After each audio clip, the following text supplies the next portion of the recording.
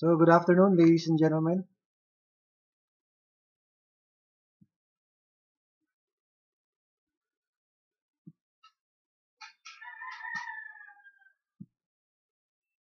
Good afternoon, ladies and gentlemen. Kindly open cam, everybody.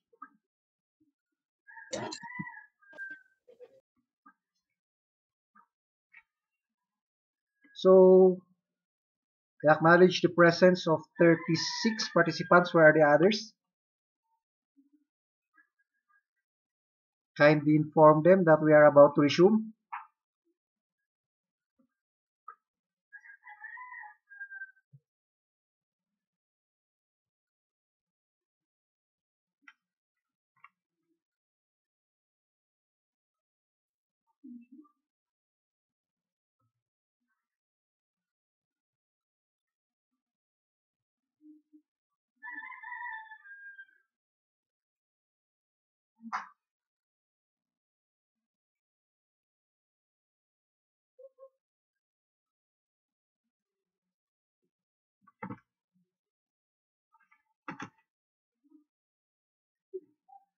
Okay, so a while back we have discussed the subjects under criminal investigation. So, for this afternoon, ladies and gentlemen, we will be proceeding with the intelligence discussion. Okay, so not to waste much of our time, allow me to share my screen. But before we do that, kindly raise your notebook again.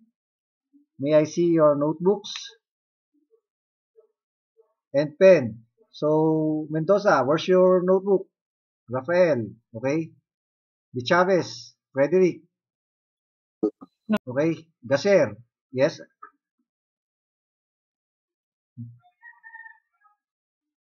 I said notebook, not forehead. Show me your notebook, not your forehead. Okay? Okay, thank you, ladies and gentlemen. So, allow me to share my screen.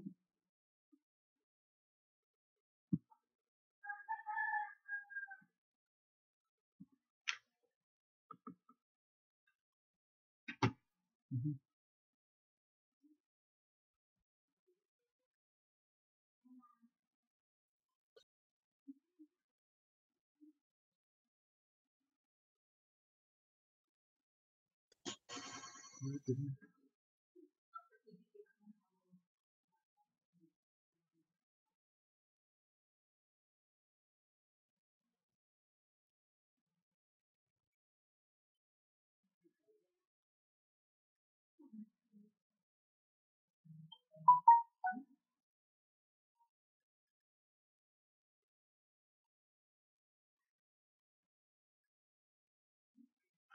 Mhm.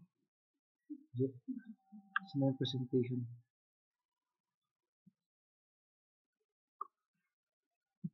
Mhm. Wait lang ah. Hindi ko mahanap.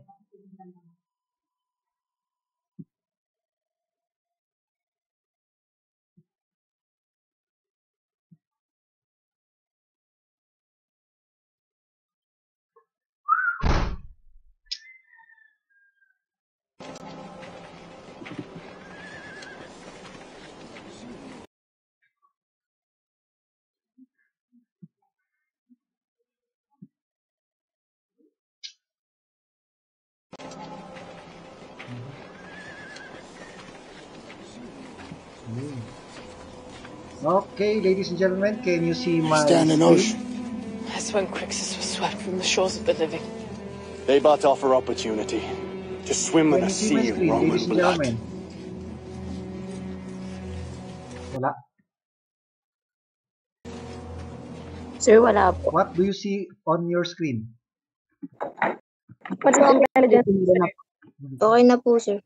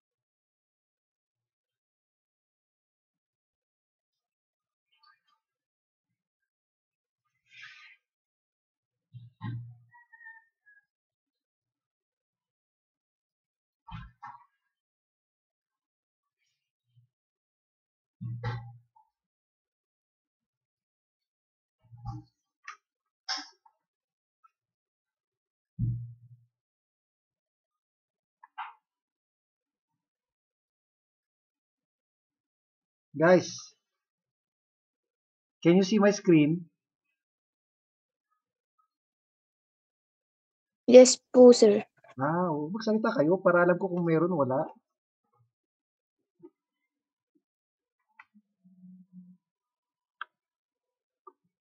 Okay, so we will be discussing intelligence.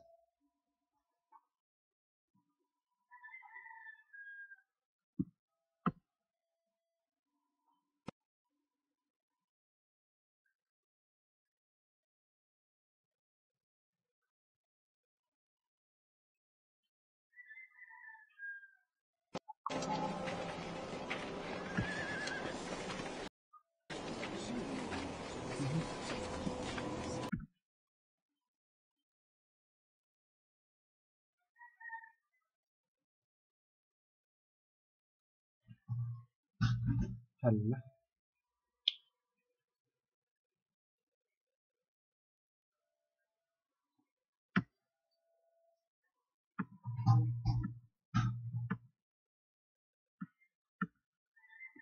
May I be excused for a while?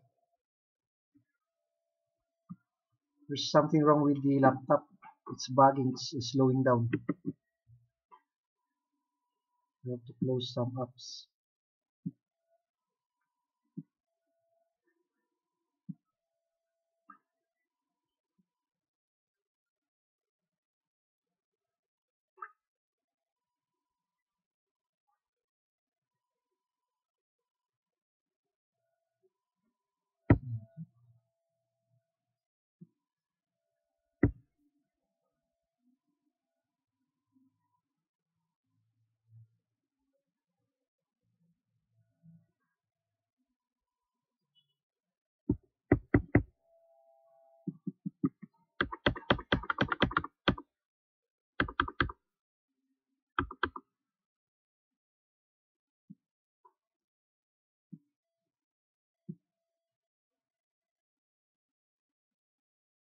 Kapan mo mga tanya mga kanitang pumitipitin. Masak mo talagang German mo ba no? Kasta ka, gusto buntik lang.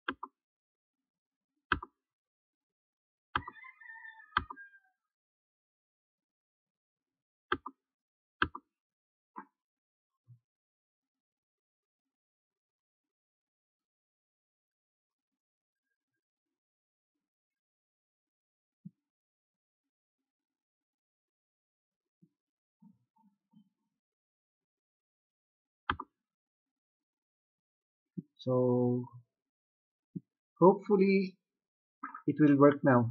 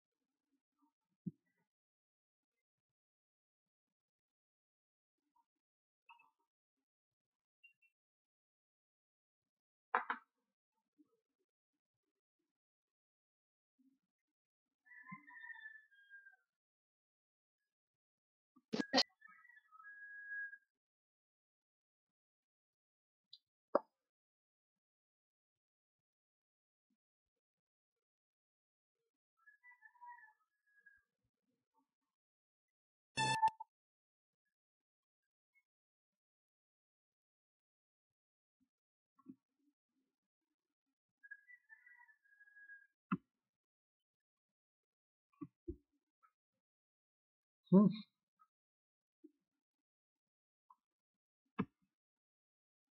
Mm.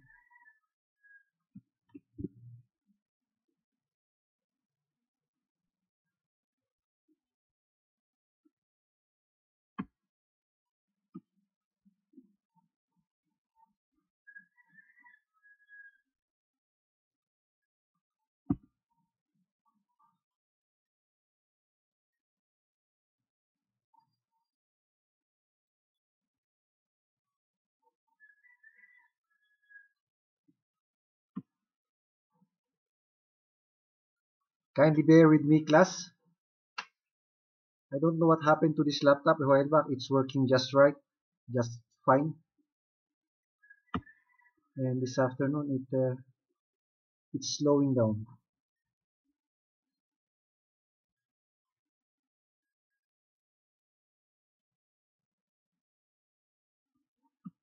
So we don't have to discuss the history of intelligence because anyways, it's not part of the new table of specification for the criminology licensure examination. So in the interest of time, we'll be skipping these discussions and go to where we have to discuss. So under intelligence, the important topics here are the difference between informants again and informer, the different types of informants and informer in the field of intelligence, not in the field of investigation, the intelligence cycle, and the distinction of classified matters.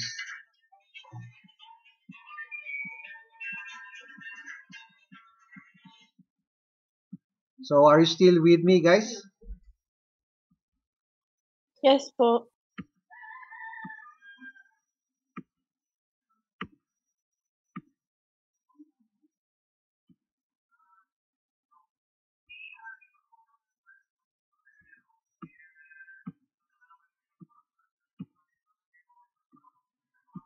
Mhm.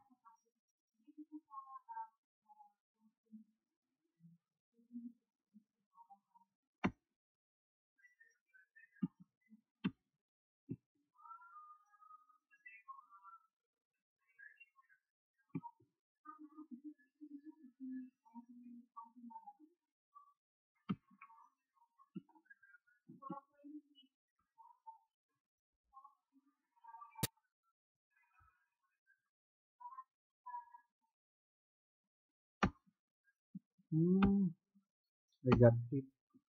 This PowerPoint presentation has so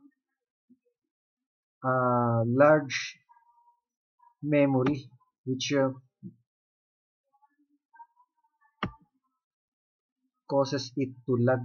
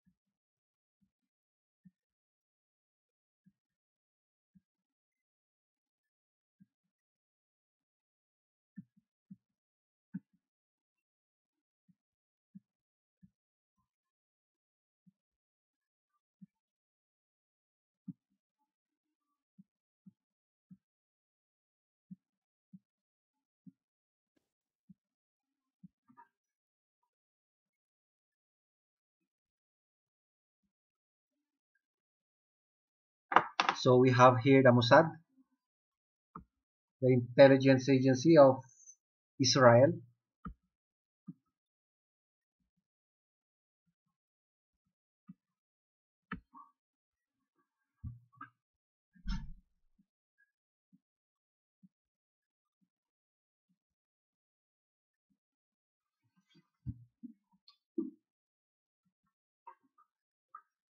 Okay, so let's discuss intelligence. What is intelligence? Based on Webster, the capacity for understanding and for other forms of adaptive intellect of behavior. So when we say adaptive intellect, intellect that we can learn from others, di ba? So intelligence also means mind in operation. So operation within the mind.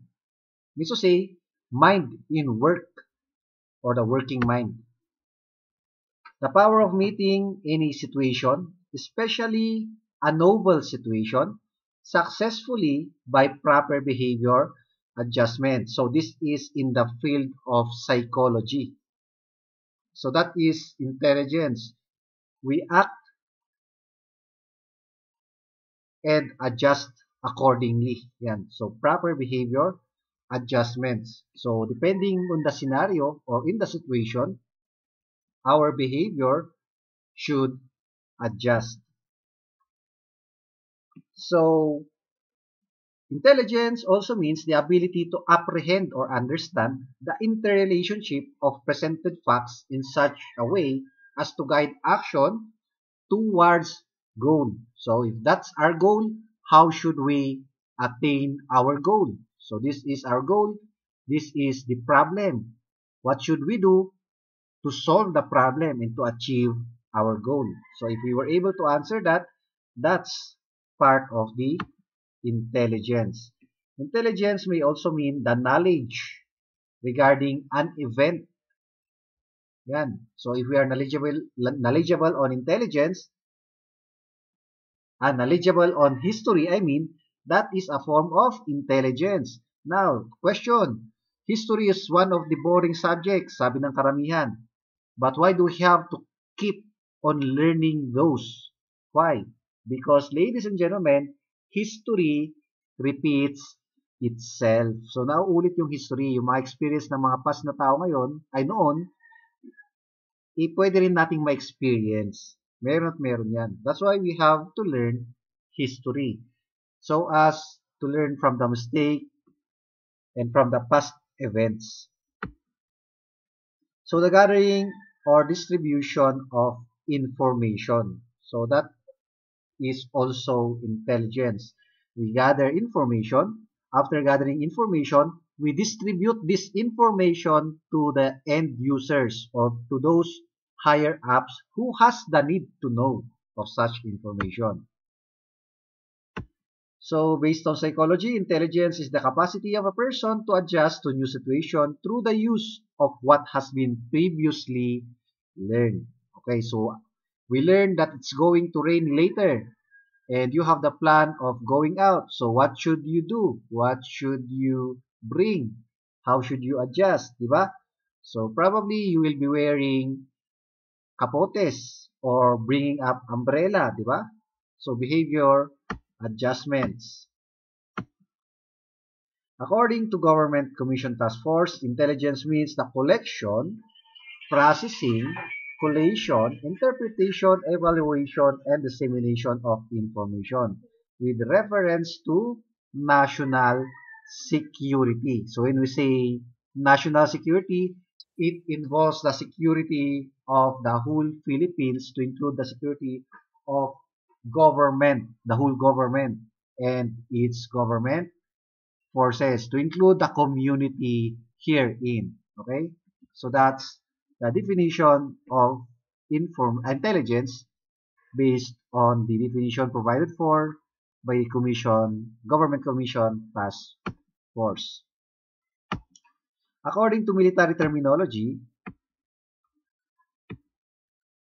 these are the definition of intelligence. So intelligence is the end product. Okay? So it is the end product resulting from these processes, the following processes. First, just like your investigation and just like your research, it starts with the collection or gathering of data or information, followed by the evaluation of the collected information, the analysis of those information, and the integration of the analysis with other information, or in short, we call it triangulation or rectangulation. Diba? We can also apply here your induction reasoning and deductive reasoning. So that is still part of your integration. And after the integration, here comes now the interpretation. So in research, we call it conclusion. Okay? So if that's what we gather, if that's what the data shows, what is the meaning of that data? Diba? So anong ibig niya sabihin? Anong gusto niyang ipahiwatig? That's the interpretation. Of all available information, which may have immediate, mabilisan, or potential significance, kailangan, to the development and execution of plans, policies, and programs of the users. So that is your military definition of intelligence. So according to police parlance, intelligence is defined as the end product resulting from still similar process: collection, evaluation, analysis, integration, and interpretation of all available information regarding, so this is where the difference is, regarding activities of criminal and other law violators. Okay? For the purpose of affecting criminals and other law violators for their arrest, obtaining evidence, and forestalling plan to commit crime. Okay, so forestalling plan to commit crime, in short, is crime detection. Yan. So that's how the police define intelligence. Unlike your military intelligence, its purpose is for national security. Yan. Which may have immediate or potential significance to the development and execution of plans, policies, and programs for the users. So who are the users? Of course, our executive officers. So we have broad categories of intelligence.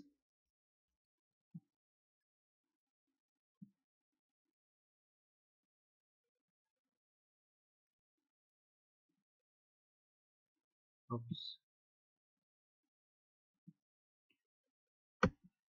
So first on the list is national intelligence.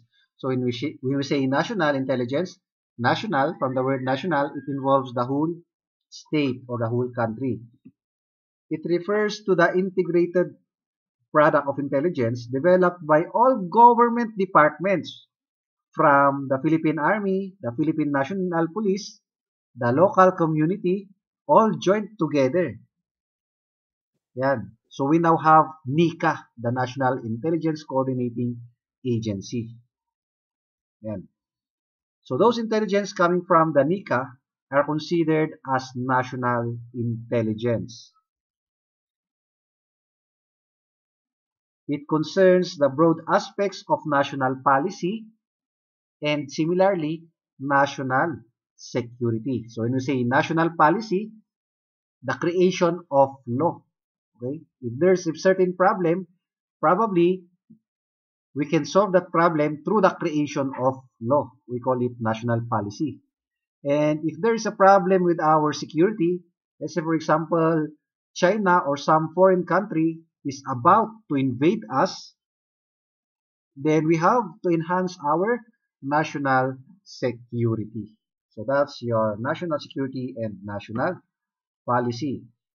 Second is the department intelligence. So this is the type of intelligence required by an agency or department of the government in order to execute its mission and discharge its responsibilities. So an example to this is the intelligence coming from the Philippine National Police. Diba? So that is a part or an example of the department intelligence. So what's all about the intelligence of the PNP? It is more on all of the database of criminal, their modus operandi, and probably coming from the records of the United Nations and not only United Nations, the record of the Interpol, the organized criminal group. Yan. So that's what we call department intelligence. It is used for the discharge of function. So we need this intelligence for us to be able to attain our mission. What's our mission? What's the mission of the PNP? To maintain peace and order, ensure public safety, di ba? So what are the two main objectives of the PNP? In short, crime prevention. And if we were not able to prevent crime, at least we should be able to solve those unprevented crimes. Now, how do we solve crimes? Through the conduct of investigation, di ba? Gathering of evidence against the perpetrator and filing the appropriate charges against him, proving his guilt in the court until such time that he will be convicted and serve his sentence. So as to serve as a deterrence to would-be offenders. Yan. The deterrence effect. Yan. It will deter would-be offenders. Same is true with the armed forces of the Philippines. Diba? If they have their intelligence regarding a foreign country who is about to invade Philippines, let's say for example China, then we call it Department Intelligence. Of whom? Of the Philippine Army. Yan. So, what is the primary function of the Philippine Army?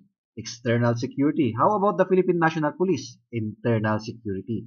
So, when we say external security, the difference between these two agencies is when we say external security, the Philippine Army defends the Philippines from oppressors, mga mananakop, from external threats, other countries. Unlike the Philippine National Police, the Philippine National Police protects its citizens against whom? Against the criminal within the Philippines. Yan. So, internal security. So, kasama na dyan ang mga NPA and criminals. So, next is the military intelligence. So, military intelligence is that intelligence used in the preparation and execution of military plans, policies, and programs. Okay? So, it is specifically, the concentration of it is for the execution of military plans, policies, and programs. So, military intelligence. So, we have broad fields of military intelligence. So, first on the list is the strategic intelligence. So, if you're done with your review on planning, you might have discussed already strategic plans, diba? To which you discovered that strategic plans are these plans that are long-term in nature, pangmatagalan. So same is true with strategic intelligence. It is long-term in nature. It is that knowledge pertaining to the following. First is the capabilities, vulnerabilities, and the probable courses of action of foreign nation. Okay? So that is under the military intelligence, strategic intelligence. We have to determine the capabilities or the strength of our prospect enemy foreign country. So, China siguro. Dapat alam natin yung mga capabilities niya. Next is the vulnerabilities or its weaknesses. Ano kaya ang weaknesses ni China? Para pagkasasakupin niya tayo, at least may laban tayo. Doon natin siya titirahin sa kanyang weakness. Diba? That's your vulnerability. And probable courses of action. So what are the possible courses of action? If we stay calm, what would be the probable courses of China? Ano kayang gagawin ng China? But if we will be, let's say for example, defending, showing our interest in fighting, what would be the probable courses of the China troops? Diba? So that's part of the strategic intelligence. So what are probable courses of action? It refers to the courses of action open to a nation that may be adapted for accomplishing its national objective. So what is the national objective of the military again? The Philippine Army? Defend Philippines from external threat. Yan. Okay?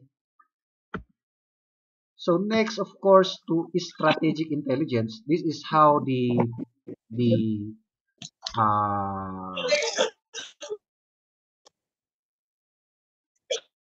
this is how war military intelligence is being conducted before. If you are not speaking, kindly mute yourself, ladies and gentlemen. You are disturbing the whole class. Kindly check your mic. Okay. So how do they do this? They check and count possible ship, enemy ship coming to their territory. Why? Because one way of measuring whether or not we can defeat the enemy is by counting their number, di ba? So pag marami ang kalaban, kukunti tayo, medyo tagilid, medyo malabo, di ba? Pero kung mas marami tayo, kukunti ang kalaban, mas may possibility na manalo tayo, depending na lang on the skills and the weapons. If we are like the Spartans 300 versus thousands of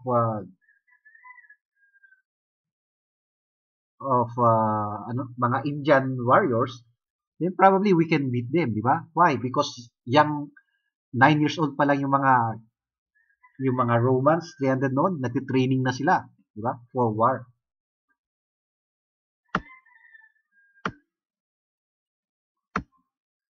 So next, okay. So under strategic intelligence, we have the components. Okay? So the components of strategic intelligence are as follows. The PETS bags. PETS involves political. So who is the political head of this country?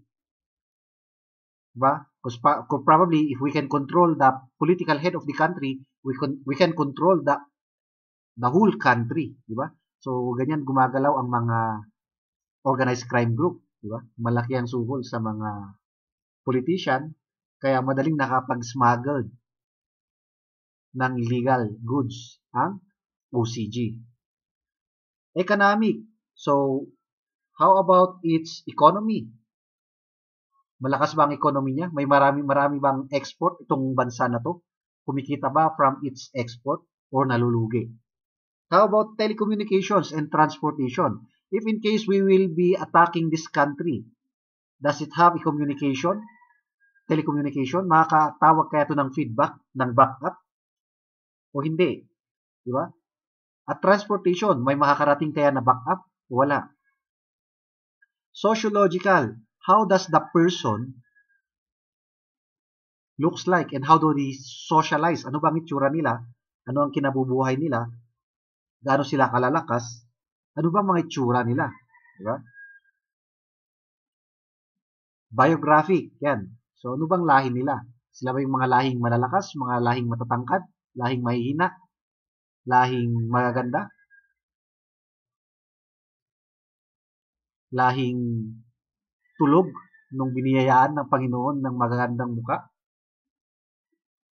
And the armed forces capabilities. So, meron ba silang mga air forces? Diba? What are their weaponries? Geographic location. So, what are the advantageous positions? Saan ba ang high ground nila? Why? Because high grounds usually are strategic locations in terms of war. And scientific. So, gaano ba katatalino in terms of science yung mga tao dito? Can they formulate their own nuclear weapon? Or can they formulate their own biological weapon? Such as anthrax? Such as COVID-24? So, we have here an image of the Vietnam armies. We call them the Viet Cong. Okay? So, this is their strategy. Someone here would appear and would lure the US troops. So, magpapahabol siya. Ngayon, pag nagpahabol, biglang magtatago, mawawala.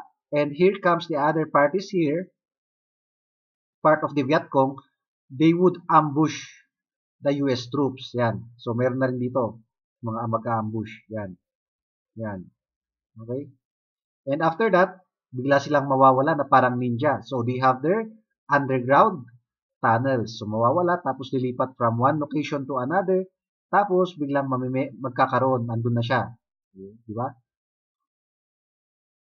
Now, if in case the US troops would be discovering their secret, the underground, they have booby traps along the way. Yan. So, meron din silang mga plant na booby traps, mga landmines. Yan. Diba? They also have their hospital. The Viet Cong have their hospital, stock rooms, dormitory, tulugan, well, source of water, and the kitchen. So that's how strategic Viet Cong were during World War II. So next to strategic military strategic intelligence is the military combat intelligence. So when we say combat, we are dealing with action, with firefight. Okay? So combat intelligence is used in planning.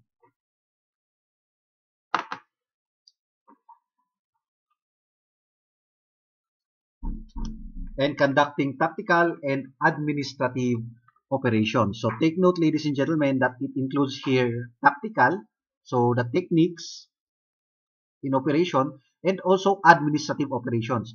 So when we say administrative operations, it includes here the logistical support needed, the deployment of personnel, the financial support needed, the equipment, vehicles, and weapons, ammunitions, and so on and so forth, supply, foods, water, and of thinking capacity. That is under administrative. While in tactical, it pertains to the techniques of operation. Diba? So the components of our combat intelligence include PWET, with meaning people, weather, enemy, and terrain. So if we have a mission of raiding a base of the NPA, we should consider these components in our planning, the PWET. So what type of people are in our subject area, in our target area? Are they friendly? Do we have a friendly force there? Or are they all NPAs? How about the weather? Is it going to rain or is it going to be sunny? It's gonna be sunny. If it's sunny, will it be advantageous on our part or disadvantageous? If it rains, for sure it will be disadvantageous on our part. Why? Because they have their shelter, they will not get sick, while we might get sick. Diba? Pwedeng trangkasuhin.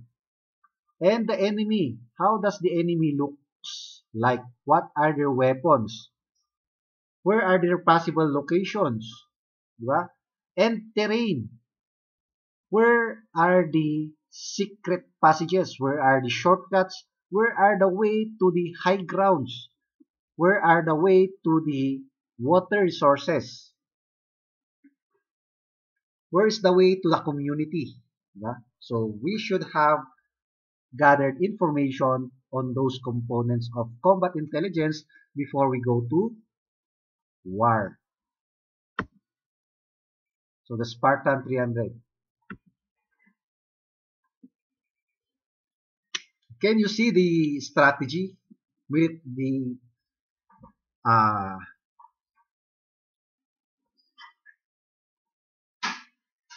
what do you call this? The combat intelligence of the Greeks here, the Spartan 300. If you can see, they are this colored blue here, di ba? Mangilan-ilan lang sila. They are only 300. Compared with the Persians, they are thousands. Now, they are very strategic, di ba? They have this combat intelligence to which if they meet in an open area, the Persians, of course, these 300 Spartans could be defeated easily. Pwede silang mapalibutan, pabilog, di ba? Paikot. However, if they will be waiting for the Persians in this area here, and with the use of the predecessor of the CDM, the Civil Disturbance Management, with the use of their shield and their spear and their arrows, yan, they have the chance of winning, di ba? That's how strategic the Romans are, the Spartan 300. Now, the only factor that caused the defeat of the Spartan 300 is the traitor who sold the secret passage here from the back, di ba, to the Persian in exchange of gold. Yan, di ba? So, parang yung kwento lang ng Pilipinas na tiradpas. Di ba? So, mayroon tong traitor na nagturo ng sikretong daanan, thereby causing the Spartan 300 to be defeated. So, the last branch of intelligence under military intelligence is the counterintelligence, or military counterintelligence. So, when we say counterintelligence, its purpose is to deny information to the enemy, increases the security of the command, and aids in achieving surprise. Okay? So, it consists of the following. We have passive measures and active measures. When we say passive measures, these are measures to which the personnel doesn't have to do anything. All they have to do is to shut their mouth. Di ba? Mananahimik lang. Passive measures. Walang kailangan gawin na action. Unlike your active measures, it requires an action. Di ba? It requires something to be done. So what again is the main purpose of counterintelligence? When we say counterintelligence, when we say intelligence, ladies and gentlemen, the objective is to gather information, okay, about the enemy. And when we say counterintelligence, we protect our vital information against the oppressors, di ba? So that's your counterintelligence. We protect our vital information, our secrets, for it not to be stolen by the spies, by the enemy. Yan, di ba? Kasi pagka nalaman ng kalaban, ng competitor natin, ng sikreto natin, talo tayo automatically, di ba? So that's the essence of counterintelligence. Now, under passive measures, we have the following. Secrecy discipline. Okay? So, wala kang ibang gagawin dito. All you have to do is manahimik lang. What you hear, what you see, when you leave it there. Di ba? Huwag mo nang ikwento, ipaalam sa iba. And next is the security of classified matters or classified information. Here comes your top secret, confidential, and ano ba itong isa? Secret, top secret, confidential, Ha? Ano itong isa? Later on, maalala natin. To include movement control. So when we say movement control, ang lalagay lang natin dito is, an example of this is the no trespassing. Di ba? Unauthorized personnel, keep out. Di ba? So movement control. O kaya, one example to this is the placing of barricade along the base. Di ba? Maglalagay tayo ng mga wall surrounding our base. Tapos maglalagay lang tayo ng isang gate. So, means to say, dun sa gate, doon lang pwedeng pumasok yung mga bisita natin. O kaya kahit nakalaban. Hindi sila pwedeng dumaan sa wall. Di ba? So, at least, hindi tayo, kampante tayo na na hindi maski saan-saan manggagaling yung mga bisita natin. Isa lang ang babantayan natin. Isa lang yung pagde-deployan natin ng gwardiya. Doon lang sa gate. Di ba? So, those are example of our movement control under the passive measures. Now, under passive measures also includes camouflage. So, what's the essence of camouflage? So, especially if we are outnumbered by the enemy, kung hindi tayo, marami yung kalaban, all we have to do is to hide. Siyempre, hindi naman tayo pwedeng makipagsabayan, marami nga sila. Lalo na pagka high-powered ang mga weapons nila, tayo low power lang. Tapos to consider their manpower, their strength, madami sila, 1,000 sila, tayo 20 lang. Diba? So all we have to do is to camouflage ourselves. Diba? For us to be kept unseen by them. Now, under active measures, we have the counter reconnaissance. Okay? So if our enemy is reckoning our area, we have also to deploy counter reconnaissance to set them away from our area, from spying and documenting, from surveying our area. We also have counter-espionage. When we say espionage, it is the act of spying, di ba? Spy, espionage. Stealing vital information, di ba? Espionage yun. So, counter-espionage, we have to prevent the spies from gathering our vital information, from spying us. Okay? We also have here counter-sabotage. So when we say sabotage, it is the act of destroying our vital installations. So what are our vital installations, ladies and gentlemen? It belongs here our power sources, energy sources, water supply, to which if this were sabotaged by the enemy, we cannot transmit communication, di ba? Sinira ng NPA yung ating Maynilad, tubig, di ba? Meralco, yung kuryente. Kunwari, walang kuryente, brownout. Do you think we can still send request for backup after 3 days of brownout? Hindi, di ba? Walang internet pag brownout. Malamang wala ring power source, si Smart at Globe, di ba? So we cannot transmit communication. Pag nilason ang supply ng tubig, do you think we can survive? Kailangan natin ng tubig, so inom tayo, inilason yung tubig, mamamatay tayo maaga, di ba? That's sabotage. So therefore, we have to do counter-sabotage. We have to detect these groups of sabotagers and set them away or apprehend them. When we say subversion, it is the act of harassing or kidnapping or acts of offensive military actions against government troops and public officials. Yan, yung mga kidnap ng mga high profile, mga high ranking officials, di ba? Those are subversion. So, us, in our side, we should conduct counter subversion. We should protect our high ranking officials, our president, high ranking officials. Okay? So, those are active measures. So, the principles of intelligence operations are as follows. General, intelligence operations are influenced by elements of the operational environment It includes the commander's mission. Okay, so what is the mission of the commander? To protect this AUR. Diba?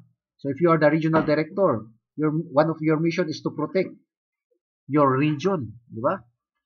So it includes the commander's mission, limitation imposed by national policy or higher commands. So we also have limitations in power. Scale of use of nuclear and other weapons. The local, the nature of friendly and enemy forces, and the civil population in the area. So those are under general classification of intelligence. We have to gather all of those information. So what is the commander's need? Intelligence must fit the needs of the commander. Okay? So if the commander need information about the modus operandi of the criminal, then what the intelligence agents and the informants and the informers should be transmitting should be the modus operandi of the local criminals as well. Hindi naman na pwede na, parang ganito lang, di ba? Common sense lang. Ay, anong pangalan mo? Tinanong ko ng bata, anong pangalan mo? Tapos, ako po ay tao. Do you think your answer is correct?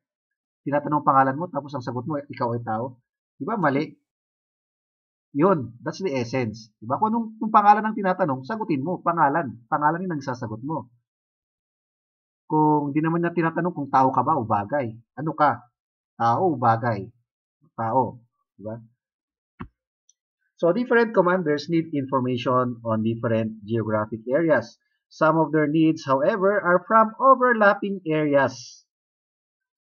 Plans, orders, and requests are concerned with definite areas, particularly the area of influence of the command. So intelligence requires careful and thorough planning. It includes the anticipation of intelligence. Okay, so we also have to include anticipation. When we say anticipation, we foresee, kumbaga huhulaan natin kung ano kayong possible na mangyayari. Di ba? The anticipation of intelligence needs. Ano kayong possible na kakailanganin natin? So we have learned that this is the fact about our target. Now, ano kayang susunod nating kakailanganin? O, di ba? Tapos, kung nalaman natin yung susunod na kakailanganin natin, then we should have to act on it, to gather information about it. So, intelligence must be adequate for the purpose for which it is to be utilized. So, if the intelligence is to be used for anti-criminality, then likewise, this intelligence should address questions on criminality. Di ba? So, asan yung mga locations ng criminal? Saan sila nagtatago? Yan. Timeliness. So, this is the most important aspect of intelligence, by the way. Keep this in mind, ladies and gentlemen. Timeliness is the most important aspect of intelligence. Intelligence must reach the user in time to serve as a basis for appropriate action. So, why did we say that timeliness is the most important? Take this into consideration. We have a troop on the field. They are having an encounter at that specific area. And they had requested an intelligence. So, tumawag sa Tactical Operations Center natin. Do we have a friendly force in the area? We are being ambushed. This is our location. Please feedback ASAP. Ngayon, itong nasa Tactical Operations Center, hinanap niya lahat ng mga malalapit na troops, kahit na yung malayo, idinagdag niya. Diba? So, kinumpleto niya yung information. Pero nung binato niya yung information, too late na. Patay na yung mga tropa. Diba? So, completeness versus timeliness, mas importante si timeliness. It doesn't matter if your report is incomplete. What's important is it must reach the persons who has the need to know or the end user in time. And kaya nga may due date kung minsan ng mga compliances which we have to act upon. Kung anong naset na due date, kailangan compliant. Kung ano yung kulang, saka na lang ilagay na to follow. Diba? Kesa naman yung delayed, kinumpleto mo nga, delayed naman, useless. Wala nang gagamit. Anhin pa ang damo kung patay ng kabayo.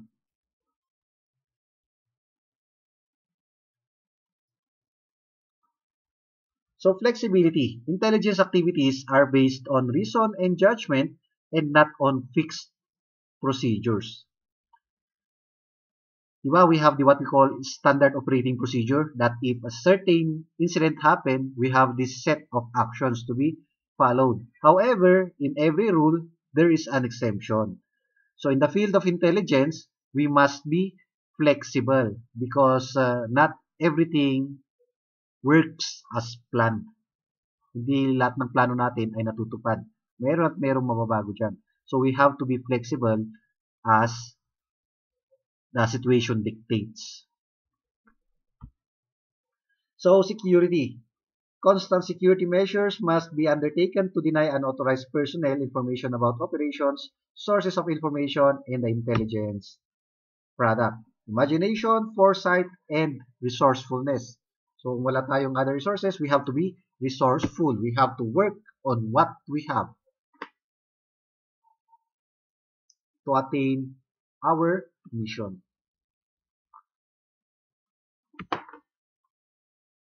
So, an integral part of the military operations, intelligence activities are integral parts of the operations of all units, both for combat or service. So, when we say service, these are office works. When we say combat, these are field works.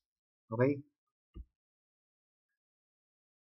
And continuity. The basic principle of intelligence operation is that intelligence activities follow a simple continuous cycle. Now, what we call intelligence cycle. We will be discussing that later. So, intelligence as a cycle. All intelligence activities generally follow a four-phase cycle oriented to the commander's mission. So, all of these cycles are directed towards the attainment of the commander's mission.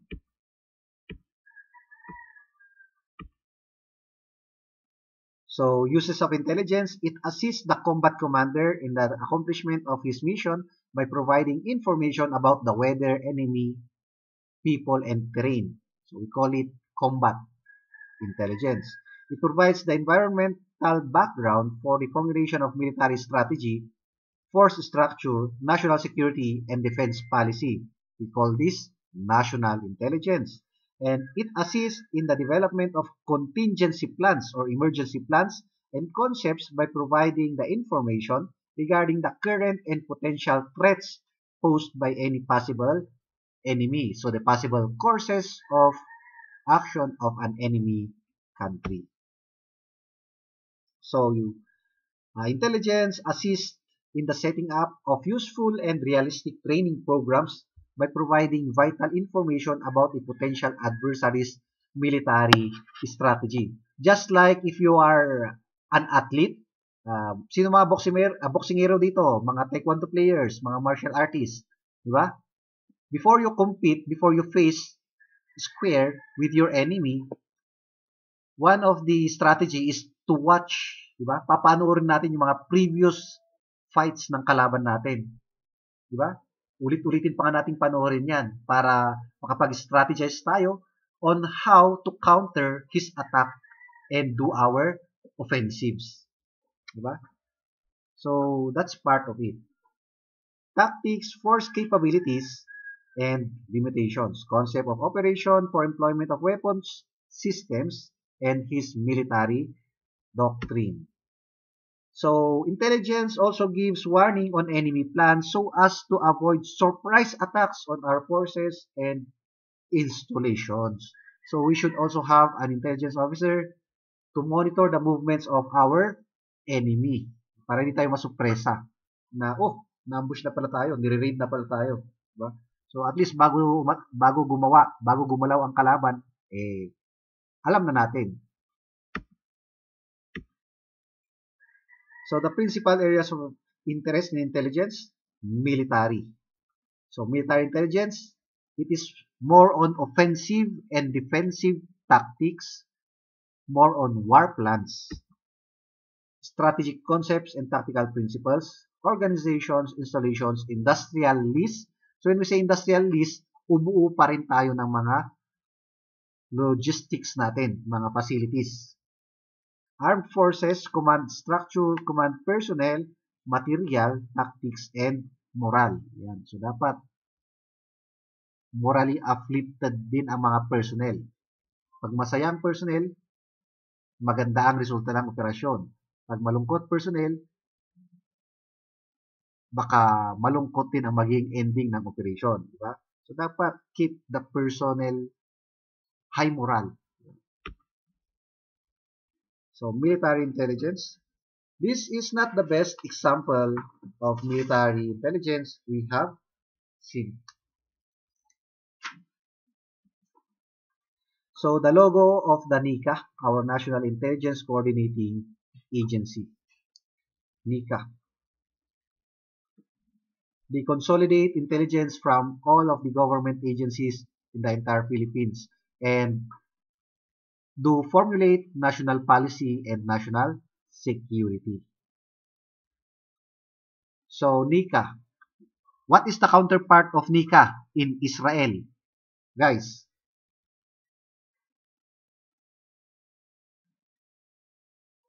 Oh. Where are you guys?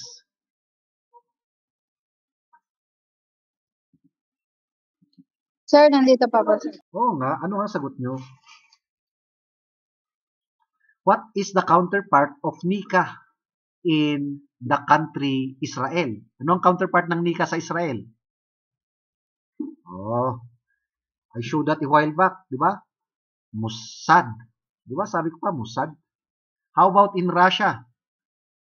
We haven't discussed those, but it was flashed in the screen a while back. You should be a keen observer. KGB, di ba? Ano yung KGB? Medyo mahirap i-pronounce. But in English, Commission on National Intelligence. Di ba?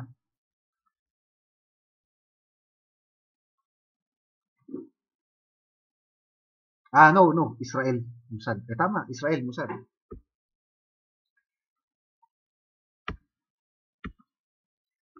So, moving on, we have here the principal areas of interest in intelligence.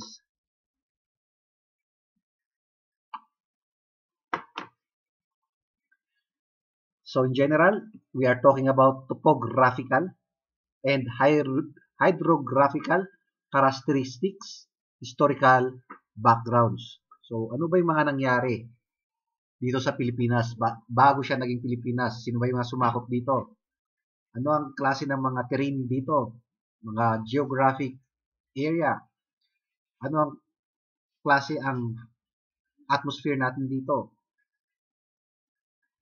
Ang area. Diba? And when we say diplomatic, the foreign policies, alliances, and diplomatic establishment. So, ano ba yung, saan ba tayo may MOA with other country? So, we are a member of the UN. We are also a proud member of the Interpol. Aside from that, we are also a member of the ASEAN.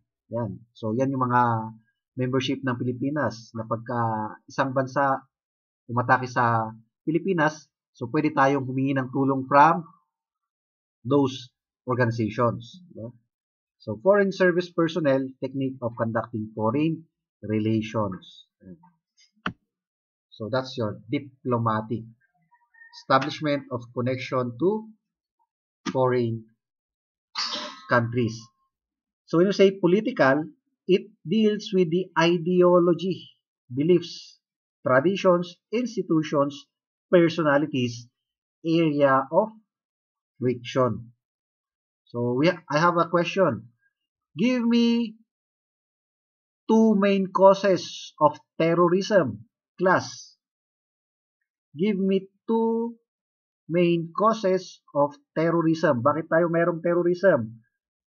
What are the most contributory factors or causes?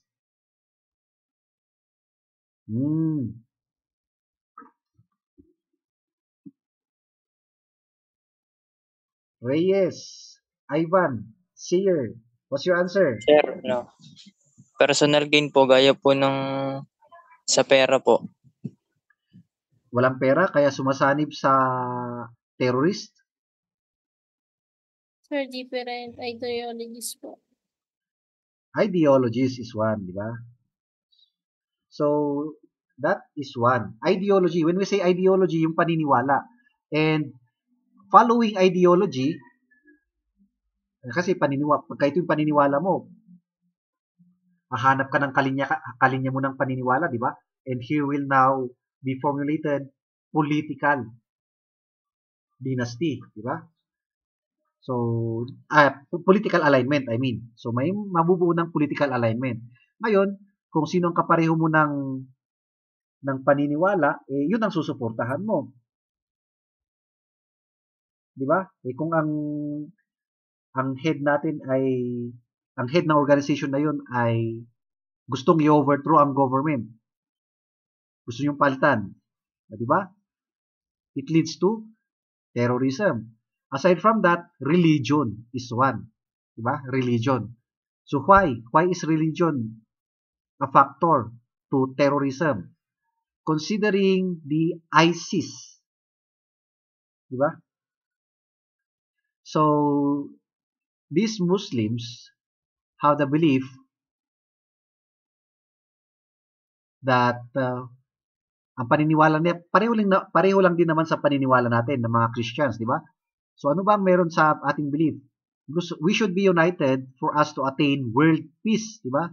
So, how can we be united? Dapat isang Diyos natin, isa tayo, maging isa tayong tao. Isang paniniwala natin, di ba?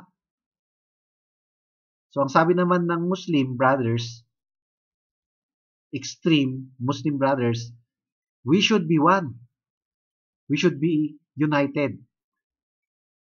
But the problem is on their means. Ano ba yung means nila? Ano ba yung mali sa means nila? Sabi nila, let's invite them by force to be Muslims. Dapat isa ang religion natin, Muslim lahat. And what will we do to those persons who doesn't want to convert into Islam? Yun ang may problema. We kill them. O, di ba? So, isa lang. Magiging universally peace ang mundo kung Muslim lahat daw ng tao. So, we also have here communications and transportation. It was tackled a while back. The importance of communication and transportation, that once it was sabotaged by the enemy, we cannot transmit communications. So, social, when we say social, it refers to the attachment of residents within a local community, di ba? So, what are their beliefs? How do they socialize? What are their cultures and traditions? Di ba? How do they think? What's their municipal ordinance, city ordinance, barangay law? What's their law?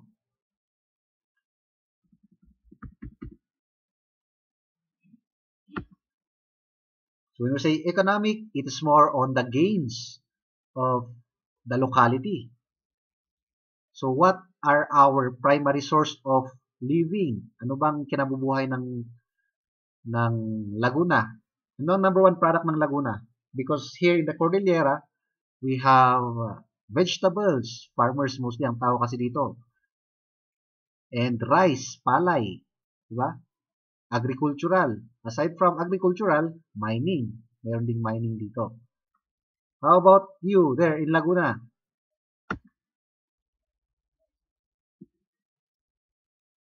Business. Yan. So, financial, commercial, agricultural,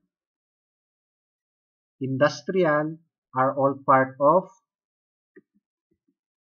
economic. So, when you say financial, it pertains to monetary policies, currency structure, transactions, institutions, and personalities, the businessmen. When we say commercial, trade policies, markets, trading methods, price policies, and personalities. Ito yung commercial, ito yung businessman. Wala.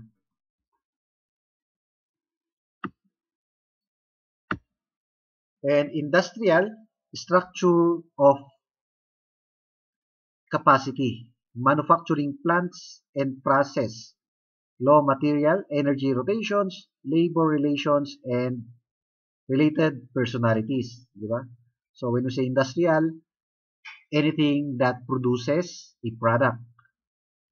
We also have here mining, mineral resources, production method, and its output. So agriculture, policies on agriculture, crop structure, cultivation method, mechanization, financing, specific characteristics of rural population. So when we say rural population, we are talking about the population in the provinces. When we say urban population, we are referring to the population in the cities. Now I ask you, ladies and gentlemen, in what type of population do we have more number of crime, rural or urban?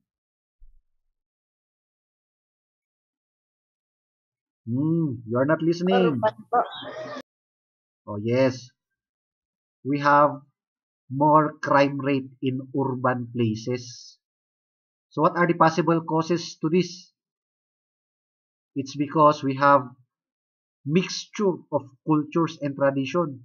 Unlike in rural places, they have one and the same belief, di ba? Magkakakilala lahat sila. Pagka may isang taong gumawa ng krimen, mapapaya sa buong locality. Unlike here in the city, hindi tayo magkakakilala. Kapitbahay mo na, hindi mo pa kakilala. So, there are those tendencies na even them, if they need, they may victimize neighbors. Pag nagipit, they may victimize neighbors. Pwede rin yan. So we have here again the three kinds of police intelligence. So we were done, ladies and gentlemen, with military intelligence a while back. So now we will be discussing police intelligence. So what is police intelligence? Sabi natin kanina, it is the intelligence intended for the gathering of information pertaining to criminal persons, crime groups, di ba? Organized crime groups. Yan. So now, one of the broad category of police intelligence is the strategic intelligence. Just like your military intelligence, pareho lang sila. Meron silang strategic intelligence pareho. So it does not have immediate operational value, but rather long range that may become relevant to future police operation. So just like strategic operation, it is long range in nature, di ba? Hindi siya kailangan gamitin kaagad. Otherwise, kung kailangan gamitin kaagad, we call it combat or tactical intelligence. So, in the military, the counterpart of this line intelligence is the combat intelligence, di ba? But here in the police parlance, we call it line intelligence. It is the kind of intelligence required by the commander to provide for planning and conduct tactical and administrative operation in counterinsurgency. Okay? So when we say counterinsurgency, it is addressed to fighting the new people army, the insurgents or the rebels. Yan. And also to include the criminals. Okay?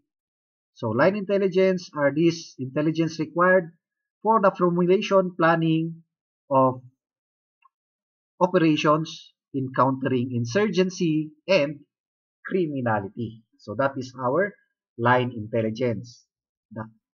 Its counterpart in the military intelligence is the combat intelligence.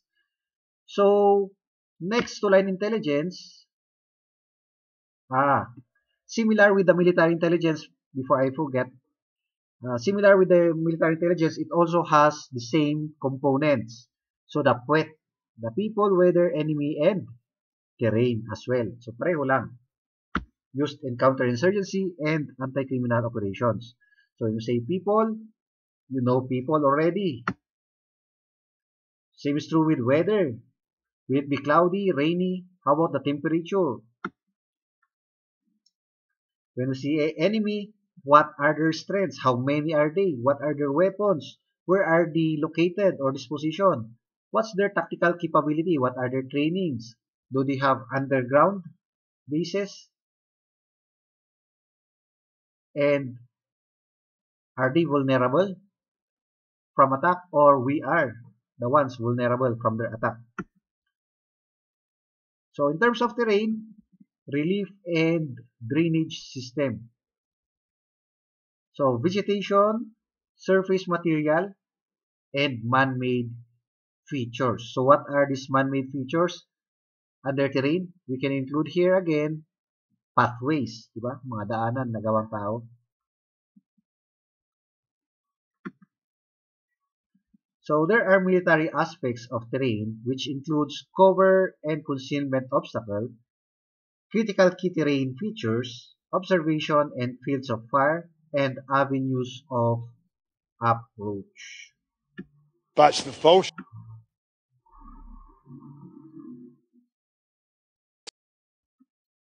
So last but not the least, same is true with military intelligence. Police intelligence also have their counterintelligence. Okay? So mayroon parehong counterintelligence, both military and police intelligence. So counterintelligence in the police parlance is a kind of intelligence which covers the activity devoted in destroying the effectiveness of the hostile foreign countries and to the protection of information against espionage, subversion, and sabotage. So, counterintelligence is devoted to destroy the effectiveness of our hostile foreign countries, and aside from that, to protect our vital information from being stolen by the spy. So that's your counterintelligence. Hence, the three activities of counterintelligence are as follows. So protection of information against espionage, protection of personnel against subversion, and protection of installation and material against sabotage. So that's the job function of counterintelligence. If you can recall later, ladies and gentlemen, during the reign of President Duterte, he formulated the what we call uh, CITF, di ba? Which means Counterintelligence Task Force. Yan, bakit? Kasi sabi ni President Duterte, I declare war on drugs. Tapos tanong ng community, who would implement your war on drugs, Mr. President? Don't worry, I have my PNP. Di ba? Sabi na naman ng magaling na community, oh, the PNPs and the PDEAs are the ones selling drugs. Di ba? Illegal drugs. Sila rin ang gumagawa ng krimen. Sabi ulit ni President Duterte, don't worry, I have an intervention to that. So thereby, CITF was formulated. Counterintelligence Task Force. Before, it was directly under the office of the Chief PNP. Yan. So directly under the office of the Chief PNP yan. So yung director ng IMEC ay nagre-report directly kay Chief PNP. However, with the passing of time, there had been changes in the PNP organization. And one of the changes is the name CITF. The CITF, Counterintelligence Task Force, was renamed to IMEG. IMEG.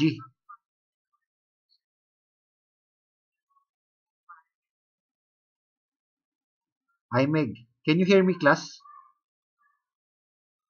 Class. Sir, yes, sir. Sabi kasi dito, mahina daw yung internet ko. Buti na, naririnig nyo pa. So, what does IMEG means? Integrity Monitoring Enforcement Group. Yan. Okay, so pinalitan ng pangalan. Now, question, bakit ba pinalitan ng pangalan ang counterintelligence task force? Why? Because the main reason is it there is a misnomer. When we say misnomer, maling pangalan. Di ba? Why? Because its function is to apprehend officers, PNP officers, who are doing illegal acts. Mga cotton cops, nagbibenta ng droga, di ba? So, yun ang function niya. Now, was that formulated CITF acting on that purpose na huliin yung mga taliwas na pulis? Tama, di ba? Tama. However, the next question is the name of the unit aligned with its function? Tama ba yung pangalan ng unit? Naka-align ba sa function niya? Ang function niya, nanguhuli siya ng mga taliwas na pulis, mga cotton cops, mga nagbebenta ng droga. Pero ang pangalan niya, Counterintelligence Task Force. Tama ba yung pangalan? Class, sagutin nyo. Tama ba yung pangalan?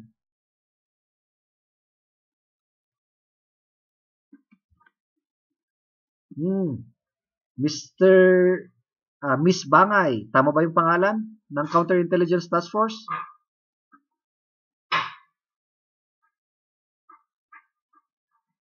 Jasper Dorado, tama ba yung pangalan na Counterintelligence Task Force?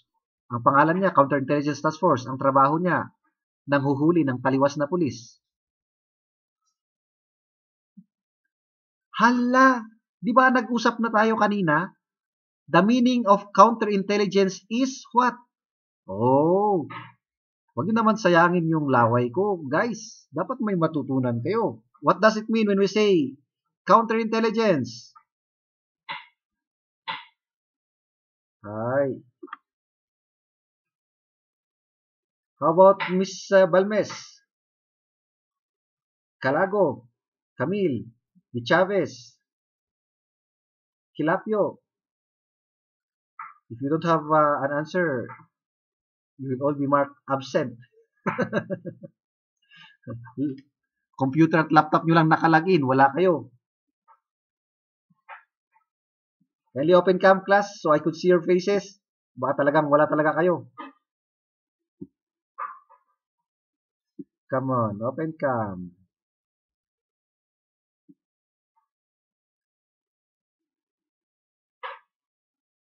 Okay? Oh, tama ba yung pangalan ng CITF? Mali, di ba? Why? Oh, okay na, Miss Bangay.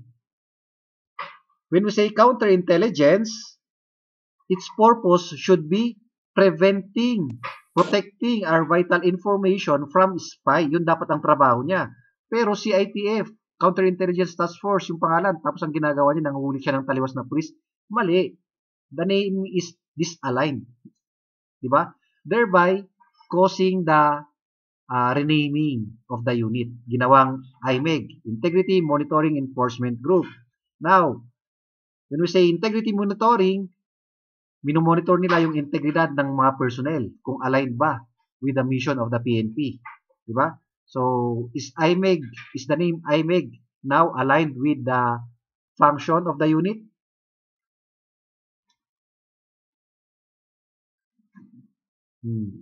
Trisha, why are you all walking? What are you doing?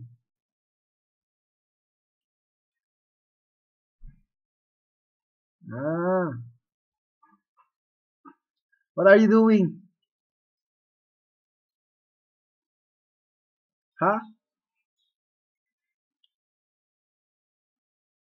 Oh, show me your notes. Show me your notes. So, where are your notebook? Okay. Noted, Lizelle, De Los Reyes, Briones, De Chavez. The others. Walang notebook, Sige. Okay, so let's resume. It's already, by the way, it's already 6 p.m. pala. Baka naman kasi may gusto kayong sabihin. Do you have a statement or request, class, before we continue? Sir, verify lang po namin kung hanggang anong oras po yung review po, sir. Yun nga eh. We started late. That's why I am requesting for an extension. Now, if you have a counter offer, let's see how we can meet. Any counter offer from the class? Because we started, anong oras tayo nag-umpisa? Was that 3 o'clock? Yes po, sir. Oh, so 3. We have already consumed 2 hours. We still have remaining 2 hours. So probably we'll be dismissed. If we continue this discussion straight, we should be finished by 7 p.m. But if you wish to have a break for an hour and resume at after an hour, then we can extend for another hour. What does the class propose, suggest, or recommend?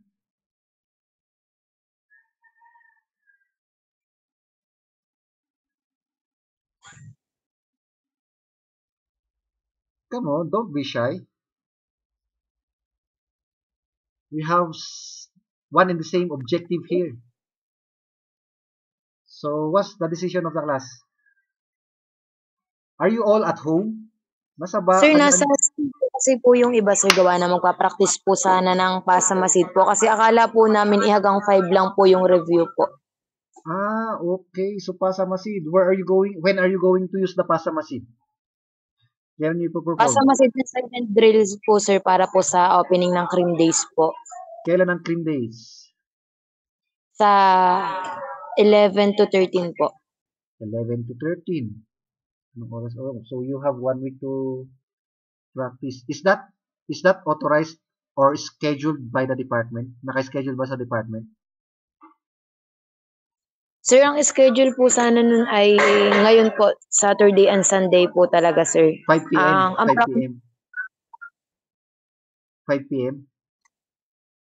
Hindi po, sir. Bali kanina pa po dapat yung umaga po, sir, hanggang 5 p.m. po dapat. Eh, nag-request lang po kami na kung pwede po yung intern po ay humabol na lang po kami ng 5 po. Tapos ay hanggang gabi na lang po para po makapag-practice po kasi po may review po kami na naka-schedule po. Okay, so with that, ladies and gentlemen, what do you propose? Sige na, anong offer nyo? Anong gusto nyo gawin natin? What does the majority want? Can we resume or can we set aside this review and have it rescheduled? Pwede naman natin reschedule. Just like we did with Sir Navarro, di ba? Yes po, sir. So, what do you propose? If in case you would like to reschedule, when do you want to reschedule? Because tomorrow we will be having full day lecture again from 8 to 5.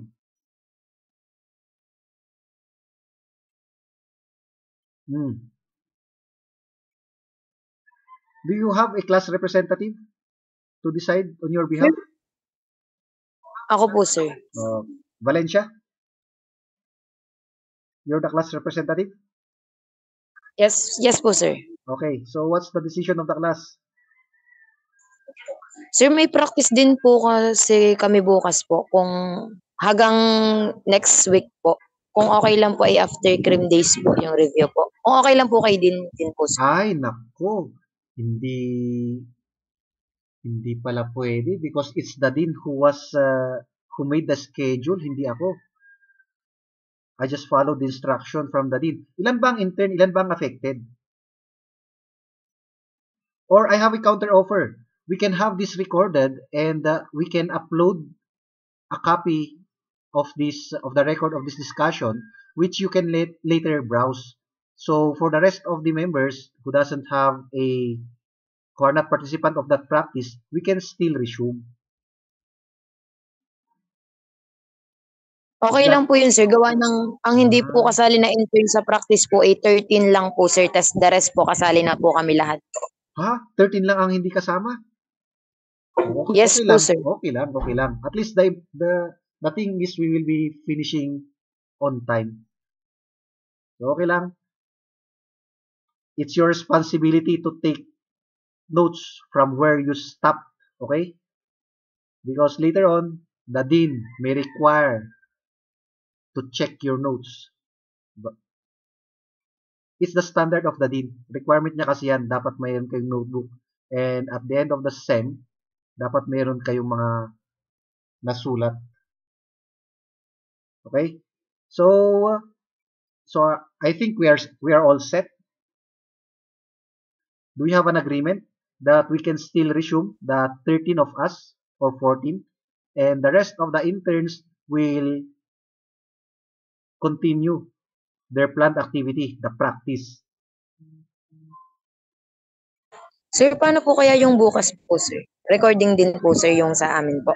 Ang problema, kailangan talagang ipagpatuloy namin, i-record na lang namin, then we will be sending the recorded link na lang to you. So, bahala na kayong magkanya-kanyang habol, magkanyang makinig on your most vacant time. Opo, sir. Copy po, sir. Okay. Okay, so... Sir, verify ko lang po yung pangbukas po na review po namin. Jojoin pa po ba kami sa Zoom po? Or yung recorded na lang din po, sir? If you can join, it's better. But if you really can't, because you prioritize your practice over the review, kung sa tingin nyo mas importante yung practice nyo kaysa sa review, depende. Hindi kasi tayo pare-pareho ng priority. But for me, my priority is to prepare you for the board exam, especially so that we have a participant that are about to be scheduled for the board exam. Diba meron kayong senior na magte-take ng board? Sila ba yung 13 na sinasabi nyo?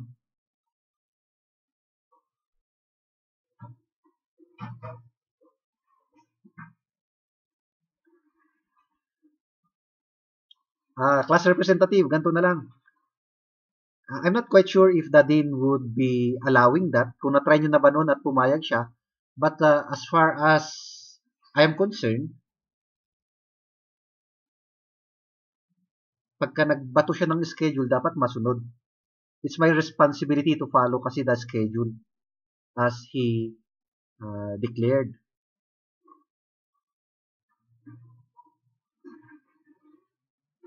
So, try nyo na lang kausapin si Dean. Tapos kung sakaling papayag siya, he will be informing me. Pero kung sakaling wala siyang update, we will be resuming as scheduled. Okay?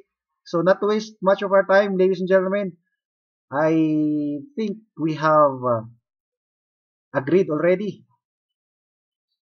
So, the interns may now be excused and let's see how many will be left.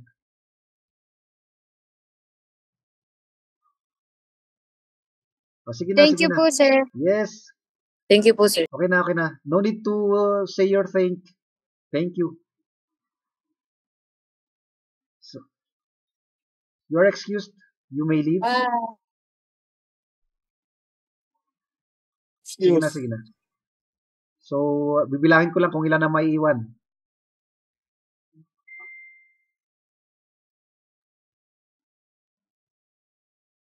Okay, so we are down to 2, 4, 6, 8, 10, 12, 14 talaga. So, naiwan yung 13. Okay, so the rest of the participants, would you wish to have an overtime? Or would you wish to have an early dinner break and continue later?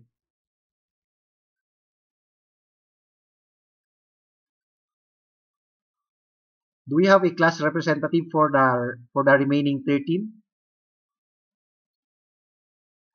who can represent the class? Are you all in your homes? Nasa kanya-kanyang mga bahay ba kayo? Yes, sir. How about Yes po. De Chavez, Perez, Umali, Bundalian? Nasa bahay? Yes Okay. po, sir. So, if that's the case, that you are already at home, pwede tayong mag-resume. Maliban na lang kung magre-request na kayo ng dinner. So, what time do you wish your dinner? Dinner break. Anong oras niyo gusto yung dinner break? Or tapusin na lang hanggang 7 p.m.? Tapusin na lang po siguro. Okay, sir, sige, tapusin na lang hanggang 7 p.m. kasi pati ako, gusto ko rin tapusin hanggang 7 p.m. So, without so much ado, ladies and gentlemen, allow me again to share my screen and let's proceed.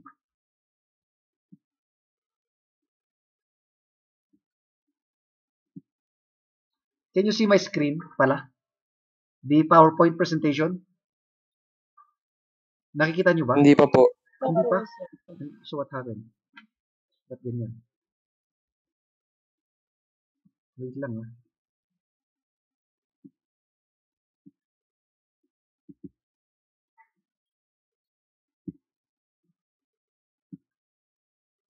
How about now? Can you see my presentation? Opo, kita na po. Okay. Okay. So, where was I a while back? So, we are under counterintelligence under police parlance or police intelligence. Okay. So, counterintelligence again includes anti-espionage, anti-subversion, and anti-sabotage. So, when we say espionage, it refers to spies stealing vital information. When we say subversion, it refers to offensive against government troops and high-ranking officials. And when we say sabotage, the destruction of vital installation of or within the Philippines. So those are the subjects of counterintelligence to prevent espionage, subversion, and sabotage being conducted by the insurgents to include the NPAs and other criminal groups. So let's proceed.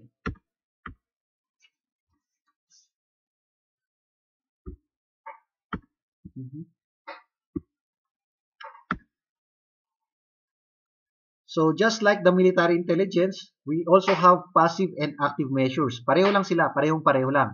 What differs is the objective. So the objective of the Philippine National Police is internal security, while the objective of the Philippine Army, military intelligence, is external security. So under passive measures, these are those measures which seek to conceal information from the enemy. Diba? So pareho lang din. Through secrecy discipline, through security of information, security classification of documents or information, through movement control, and camouflage. Pareho lang, di ba? Passive measures. And when we say active measures, this includes anti-sabotage operation, anti-espionage operation or counter-espionage operations, and counter-subversion operation. We have the term pilferage, but it is more applicable in terms of industrial security management. So what is pilferage? Magkakasama kasi itong mga to. Si sabotage, pilferage, espionage, di ba? So when we say pilferage, pilferage is the act of stealing from your own workplace. Di ba? So yun ang pilferage. Nagnanakaw ka from your own workplace. So it is applicable in industrial security management, but not in police and military intelligence. Yan. So yan ang pilferage. So pilferage is a type of theft. It is under theft. However, trust may be included. Your boss may have trusted you. They have entrusted to you some property which you have taken advantage of. So that makes it qualified theft. Diba? So naging qualified theft pwedeng qualified theft ang pilferage or pwedeng theft din, depending on the specific scenario. So, naulit lang to, di ba? Strategic intelligence, line intelligence. So, ito ang naiba. Hindi, nasabi na natin to. When you say national intelligence, it involves the consolidation of all intelligence of all the intelligence agencies and units within the Philippines. Diba? So this is what the NICA is doing, consolidating all the intelligence nationwide. It is the integrated product or consolidation of all the intelligence developed by all the government branches. So intelligence from the ISAF-P, intelligence from the Philippine Army, intelligence from the PNP, intelligence from the LGU, from the NBI, and so on and so forth, will be consolidated as one. By whom? by the NICA. And we call it now, the end product, national intelligence, to address national security and national policy. So national intelligence is used to coordinate all activities of the government in developing and executing integrated and national policies and plans. So counterintelligence again means protection of vital information. Okay? So the phase of intelligence covering the activity devoted in destroying the effectiveness of the hostile foreign activities.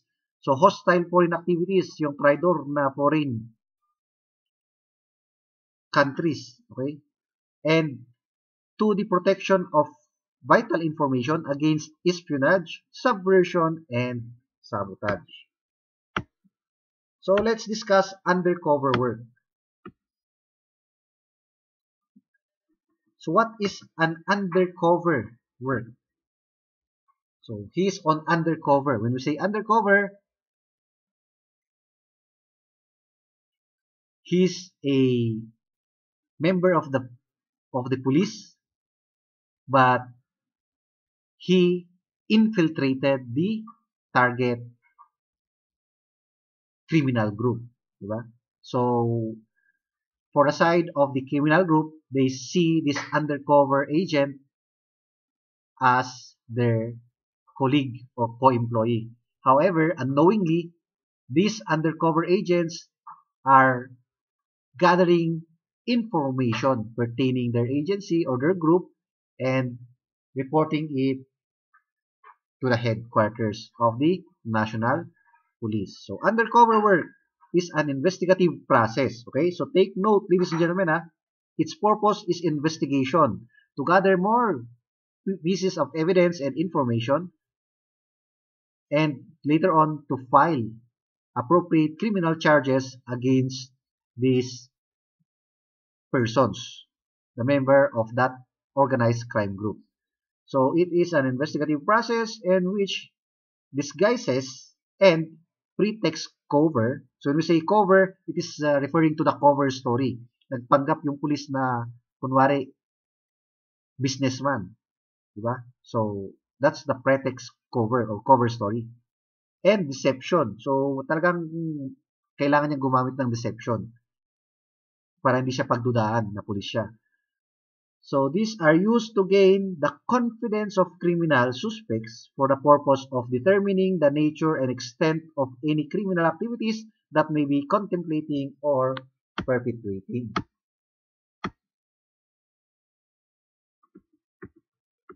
Oh, bilis naman. Yan. So that's the undercover work. So let's try to answer this question. It is the product resulting from the collection, evaluation, analysis, and interpretation of all available information which concern one or more aspect of criminal activity and which is immediately or potentially significant to police planning. What's your answer? Class. Letter C po. Data. The product resulting from the collection. Diba? The definition, the simplest definition of intelligence is a processed information, diba? So intelligence is a processed information. Now, how do we define intelligence in a longer meaning? It involves the collection, the gathering of information, the interpretation, evaluation, analysis. Diba? And the end result of all those processes is called intelligence or the product itself. Diba? So let's analyze the question. It is the product resulting from the collection, evaluation, analysis, and interpretation of all available information which concerns one or more aspects of criminal activity. So pwedeng one or two aspects or more aspects of criminal activity, and which is immediately or potentially significant to police planning. So pwede nating magagamit kaagad in our police operation, or pwedeng hindi pa natin gagamitin pero napaka-importante sa ating pagpaplano. So we call it end product. So when we say product, it is the result. We call it intelligence, di ba? Mali. Mali ako? Tama. Intelligence. Next question. Intelligence on blank makes heavy use of geographic information because law enforcement officials must know exact locations to interdict the flow of drugs. What's the answer? Is it intelligence on logistics, intelligence on human cargo trafficking, intelligence on narcotic trafficking, or intelligence on economic resources? May I hear the answer of Miss Comia, my former student?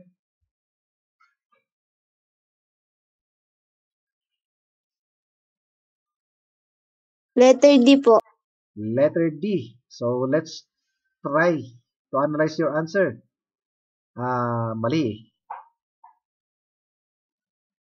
C po pala, sir. Ha? Bravo? C po. Delta? Analyze this, class. Charlie po. Charlie. So what's your keyword in arriving? Narcotics, sir. So what was the keyword from the question?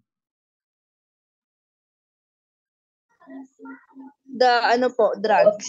O yun, di ba? So that's how you use keyword technique. Di ba? So intelligence on narcotics trafficking makes heavy use of geographic information because law enforcement officials must know the exact locations to interdict the flow of drugs. And drugs is referring to narcotics. Okay? So nice analysis there. Next question. It is defined as evaluative and interpreted information concerning organized crime and other major police problems. What do we call that? Is that military intelligence, military information, police intelligence, or police investigation?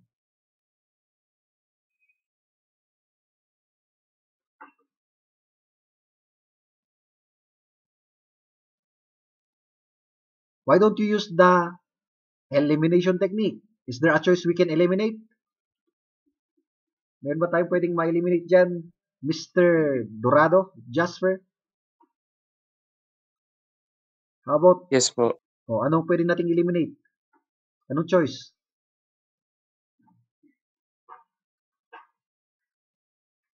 Yung pong military kasi po nakalagay po dyan ni other major police Okay. of So problems po.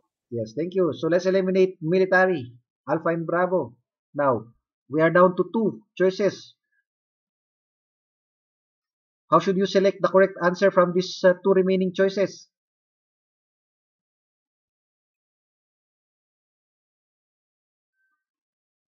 What is the right proper term to use here? Intelligence or investigation?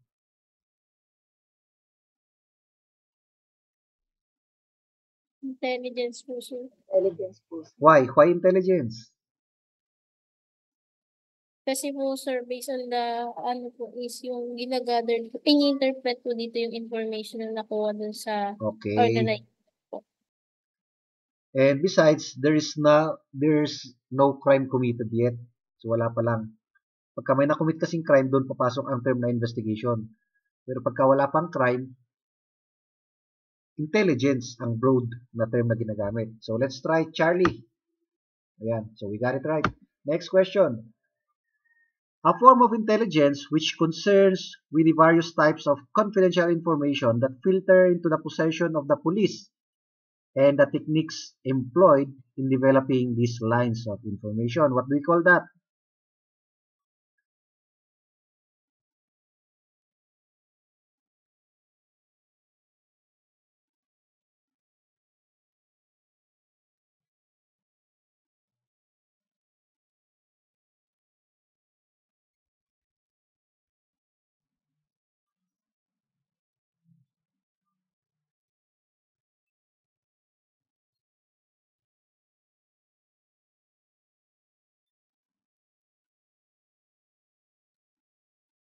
So what's the answer?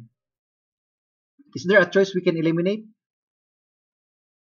Meron ba tayong i-eliminate na pwede?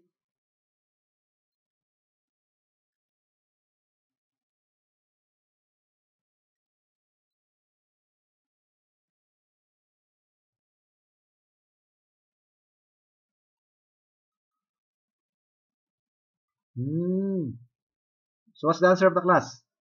Any guess?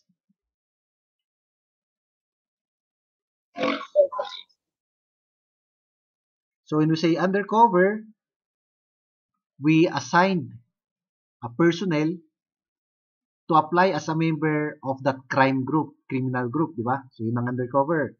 When we say counterintelligence, it is more on the protection of our vital information against sabotage, espionage, and subversion, di ba? Again, protection of information against spy.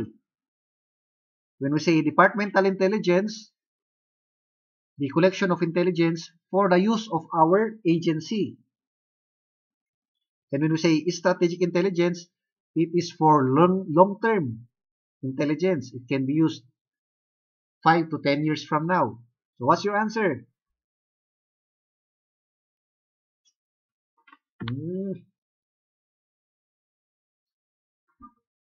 So, bakit nabawasan kayo? 13 kayo kanina, naging 8.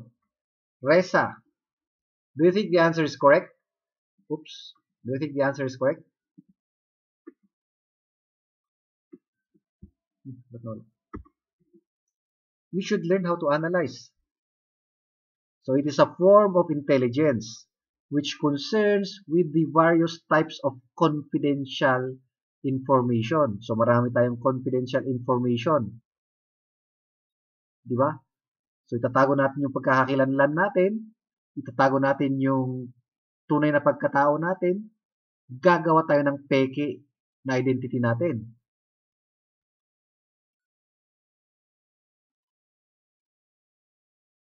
Tapos kukuha tayo ng information.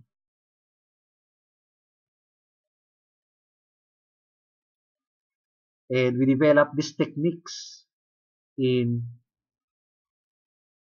continuing such type of operation.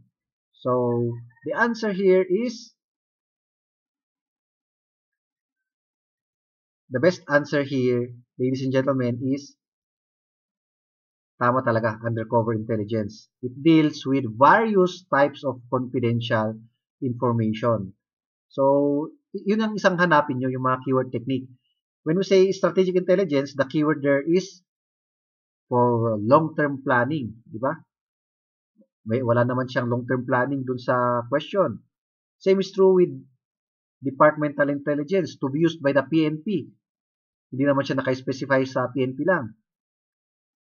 Same is true with counterintelligence. Walang nasabi regarding the counter-subversion, counter-espionage, and counter-sabotage. But undercover intelligence has, di ba? So, the various types of confidential information. So, kasama na rin dito yung mga makukuha nating information from the target organized crime group. So, who are their bosses? Sino ba ang boss? Who are their supplies? How powerful is the organized crime group? What are their weapons? Diba? Ilan ang mga armor vehicle nila? Do they have jet? Do they have airplane? Do they have ships? Diba? So, it comprises of a various intelligence. Next question. Which a police administrator must rely as one of the most indispensable tools of management. It is derived from organized information available in the police records in a division which is concerned with the nature, size, and distribution of the police problems of crime, vice, and traffic. Now, what intelligence is this? Is this strategic, counter, departmental, or undercover? So, no answer from the cast? C po, sir. Departmental. Departmental. So, let's try your answer. Departmental intelligence. Okay? So, vice, traffic, and crime is for use of PNP. Department. Diba? Or agency. And aside from that, you can combine these two techniques, pwedeng keyword technique and at the same time, elimination technique. At kung kinulang pa, pwede nyo pang dagdagan pa ng isa pang technique. If broad to specific or specific to broad technique is applicable, then you can use that. However, in this scenario, parang hindi natin magagamit yun. What we can use here is the keyword technique and elimination technique. So, strategic intelligence, walang sinabi yung question about that. Same is true with counterintelligence and same is true with undercover intelligence. So, kahit na hindi nyo kunwari alam yung departmental intelligence, yun lang ang problema. Pwedeng ma-eliminate nyo rin yung departmental intelligence kung hindi nyo talaga alam. But anyways, these three, the strategic, counter, and undercover intelligence are far from what is being asked for. Next, an intelligence which is primarily long range, yan na, in nature, with little or no immediate practical value. So in short, hindi natin siya kailangang immediately. Hindi pa natin siya magagamit. Pero, makakatulong pa rin. Now, what type of intelligence is that? Alpha po. Alpha, no doubt. O, di ba? So, keyword technique is strategic intelligence agad yan. Next. So, the type of intelligence activity that deals with the defending of the organization against its criminal enemies.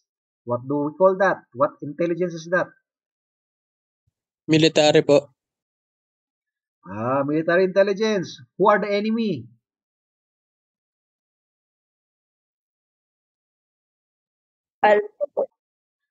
Counterintelligence. Are we protecting our vital information or personnel or vital facilities? Tama. Defending of the organization against, kulang mali against its criminal enemies. So the enemy is the criminal, not insurgents, not external threats. So, ano ang sagot dapat dito? Strategic intelligence is napakalayo, di ba? We can eliminate this. Now, among the choices, which intelligence is dealing with the protection of the organization, the Philippine organization, the Philippine National Police from criminal enemies? Or hindi lang siya PNP. Pwede pa itong gamitin sa sa military. The problem is it is specified criminal enemies, sabi niya. So what should be your answer? What's the final answer of the class? Tanan. Early po akin, sir. Charlie, isn't this a police intelligence? Hindi ba yan police intelligence? Wait. The type of intelligence activity that deals with the defending of the organization against criminal enemies. May mali, di ba? Defending of vital installation, defending of high-ranking officials, and defending of vital information, yun dapat ang counterintelligence. Pero defending of organization, the PNP organization, against criminal enemies, so pagka-criminal ang pinag-uusapan, ang kalaban ng criminal, police, di ba? So this should be delta. None of this, dapat to? Delta dapat to. Correct this, ladies and gentlemen. The answer here should be police intelligence. Why? Kasi sino ang kalaban ng criminal? It's the police. Okay? And it's the police who defend the organization against criminal enemies. So, delta dapat yan. None of this. So, ano ba dapat ang sagot? Police intelligence. Next question. It is the evaluated and interpreted information concerning an actual or possible enemy or threat of operations, including weather, terrain, together with the conclusion drawn therefrom. So, anong kulang dito? Enemy, people, weather, and terrain. So what type of intelligence is this? Line intelligence, Alpha strategic, po. alpha. Let's try to analyze. It is the evaluated and interpreted information concerning an actual or possible enemy. So there's an enemy or threat of operations, including weather and terrain, together with the conclusion drawn from the analysis or interpretation on the weather and terrain. So what do we call this? Your answer is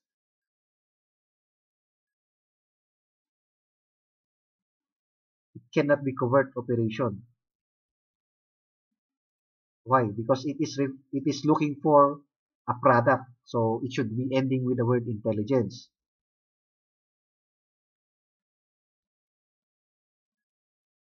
It cannot be strategic intelligence likewise, di ba? Why? Because in strategic intelligence, it does not necessarily be requiring an immediate action. Ano ba kasi yung mga nagre-require ng mga immediate action? Mostly enemies. Pagka may enemy dyan, kailangan niya ng immediate action. Diba? So, walang combat intelligence, military intelligence, pero the counterpart of combat intelligence is line intelligence. Now, if there is a clue here in the question that it can be qualified in the police parlance, then we can choose alpha. Okay, so it is the evaluated and interpreted information. So intelligence na yan. It is the intelligence concerning an actual or possible enemy or threat of operations, including weather and terrain. So ano yung sagot mo kanina? Parang alpha talaga to. So what's your answer a while back? What's the answer of the class a while back? Alpha po, sir. Alpha ba yung sagot mo? Ayun. So you got it right. Congratulations. Next, the type of intelligence that is immediate in nature. So kailangan kaagad.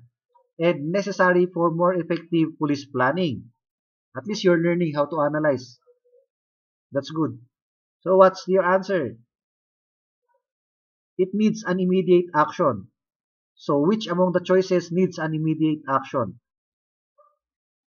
In your plans, we call it tactical plans, di ba? It requires an immediate action. However, in intelligence, we don't have yet tactical intelligence. So ano ang medyo mas malapit sa tactical intelligence?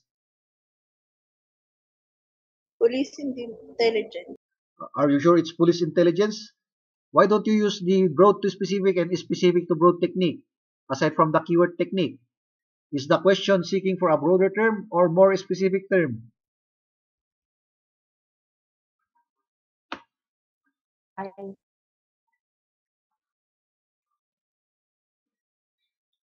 Police intelligence and military intelligence can be too broad, di ba?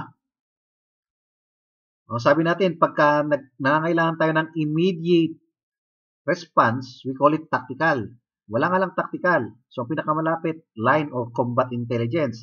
Line intelligence, pagka sa police yan. But if in the PNP, we call it combat intelligence, di ba? Kailangan niya kagad ng action. So, pagkakuha natin ng information ngayon, nasan yung kalaban? Nandun. O pagkalaman natin na nandun yung kalaban, patatagalin pa ba natin? Hindi na. Di ba? A-action na agad natin. So we call that, unlike your strategic plan, nasan kaya yung kalaban? Nandun. May possibility kayang dumami sila? Oo. O sige, paramihin muna natin. Di ba? So, long term. Di ba? So, what's your answer now? I just hope I had influenced you. What's the answer of the class? May I hear the voice of, parang hindi ko pa narinig yung boses ni, sino pa hindi ko narinig to? Reza Calago. Sir, nakasagot na po ako kanina. Sir, narcotics. How about Jo Marie Briones? Sir. Oh, let's try your answer. Oops, ay naku. Nagkamali ako ng pindot. Is that your answer? Be honest? Yes po, sir. Ha? In-explain ko na nga, di ba? Pagka ang intelligence ay nangangailangan ng immediate action, yan ay it belongs to tactical intelligence. But since we don't have tactical intelligence in our discussion, ang pinakamalapit sa tactical intelligence in police parlance is line intelligence. Pero in the military parlance, we call it combat intelligence. Di ba? Oh. So, wala namang combat intelligence. Anong meron? Line intelligence. Di ba? So, pwede si line intelligence. Hindi naman pwedeng overt operation yan. Di ba? Kasi ang overt operation, hindi open operation na yan. Hindi na yan surveillance operation. Police intelligence and military operation, military intelligence are too broad. Di ba? So, eliminate natin dapat yan. Next question. It is the proper, economical, and most productive use of personnel, resources, and equipment employed and or utilized in planning the collection of information, processing of information, and disseminations of intelligence. What do you call that? Is that cardinal principle of intelligence, assets and liability intelligence, economic intelligence, or income and expenditure intelligence? So we haven't discussed this, but let's try your analyzation. Let's try your analysis. So economic productivity and utilization of resources. So personnel, equipment, utilized in planning. So saan yan pumapasok? The collection of information, processing of information, Economic intelligence po, and disseminations of intelligence.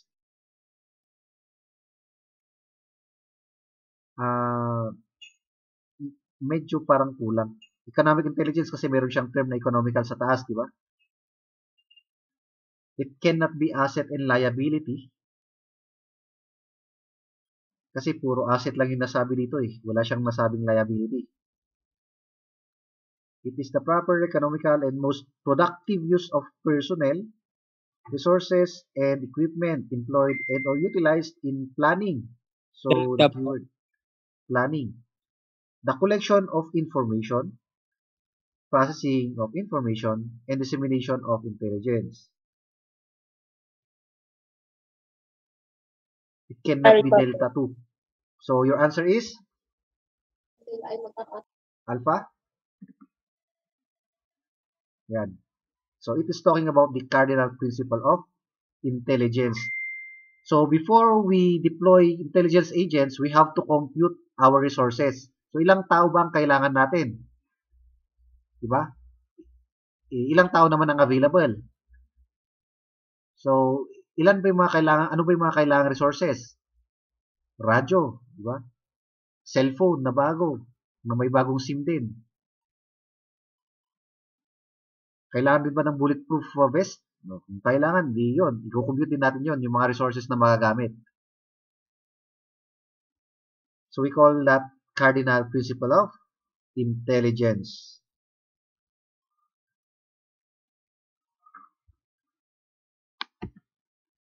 Pagka kasi economic intelligence, it is more on the gains. Yan, the GDP. Oops, naghang. Oops. Yan. So, wala siyang economical, sabi niya lang doon. Pero wala na yung ibang kadugtong dapat niya. Next question.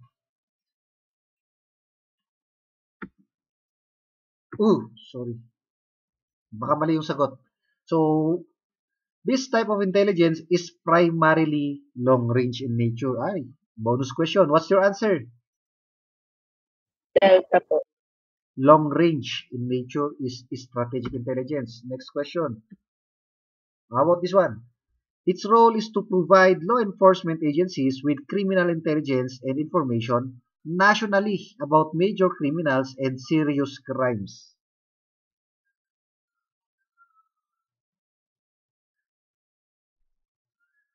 nationally. It provides intelligence nationally about major criminals and serious crimes. What do we call that? Charlie po. Huh? We haven't discussed this, but I just hope you can guess it.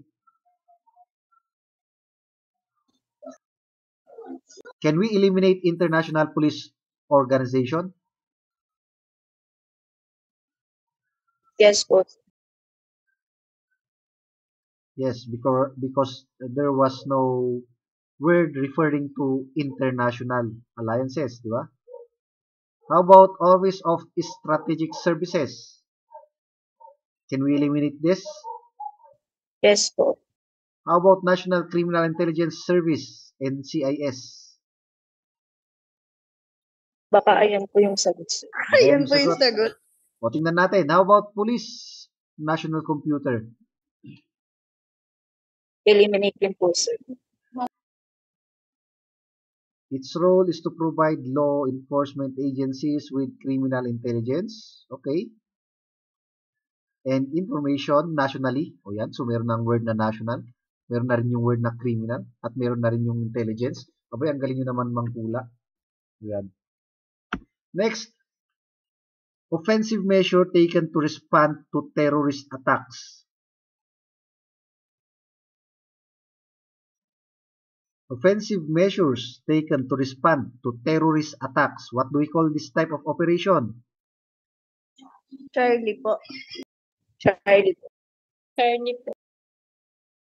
Counter-terrorism. No, ano, from the word alone, counter-terrorism. Pagka naman sinabing insurgents, the insurgency. Okay, let's try your answer. Mga bonus question. Next question. It refers to the social organization of criminals with its own social classes and norms. What do you call that? Organization of criminals with own social classes and norms. You call it, according to Miss pangalan mo? Oops, wait. Wait lang analyze lang natin. It refers to social organization of criminals with its own social classes and norms. The organized crime group has its own social classes, di ba? So we have the boss, the underboss, the consigliere, the counselor or consigliere, and the SAPU, the army. But the criminal world, crime po kasi pala yung nakalagay, sir. Hindi po organized criminal. Mali tayo. Kaya po, letter D po. Tama yung bravo. Tama yung bravo. Social organization of criminals. So, mas malaki. We are supposed to be looking for the broadest term. So, criminal world pala dapat. Tama.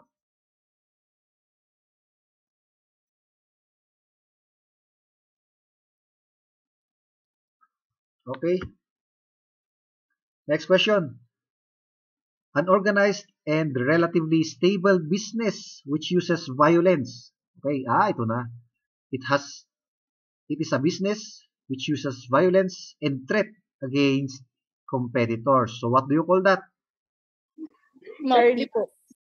Charlie po. Charlie. How about mafia? Mafia, if I'm not mistaken, sir, isa siyang organization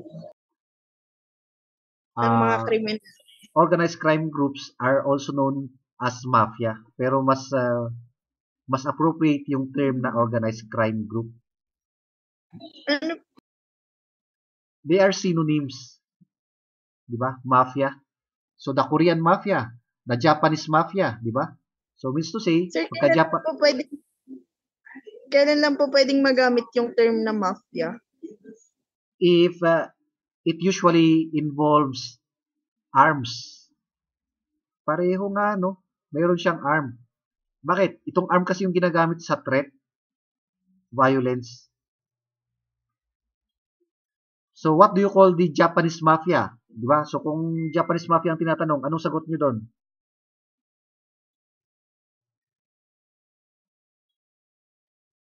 Yung mga maraming tattoo, you call them?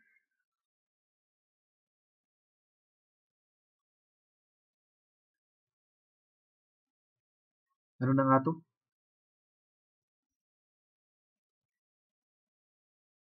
Ano na yung term sa Japanese Mafia?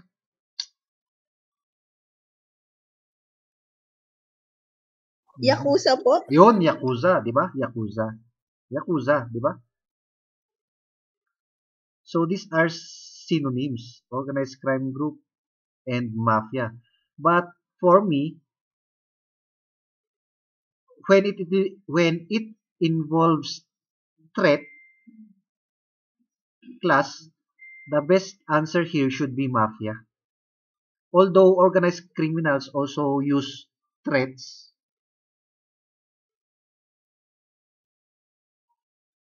yan. However, the organized crime group is too broad. Okay? Bakit too broad? Kasi meron silang si boss, meron silang si underboss, meron silang si counselor. Diba? Tapos meron pa silang mga armed groups.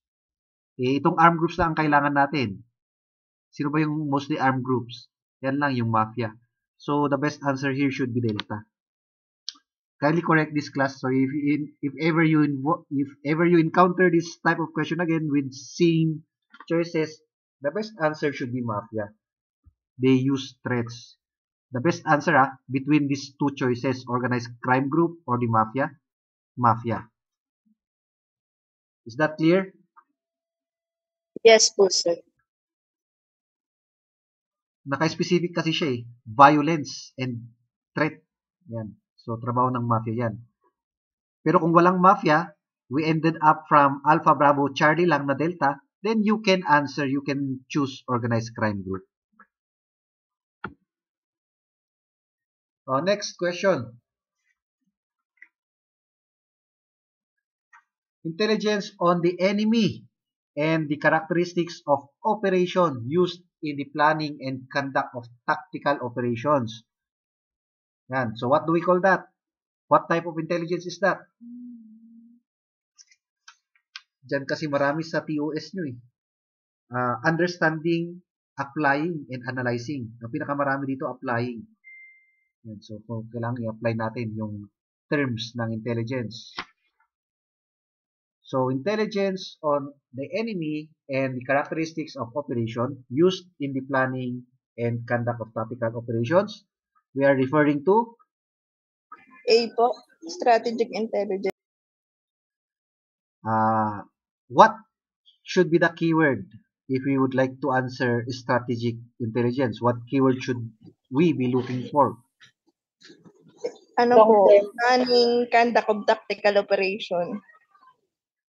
When we say tactical operations, ladies and gentlemen, please be reminded that it requires an immediate action.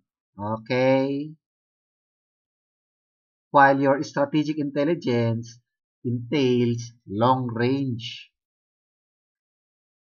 intelligence process. So what should be your answer? Military po. Combat po.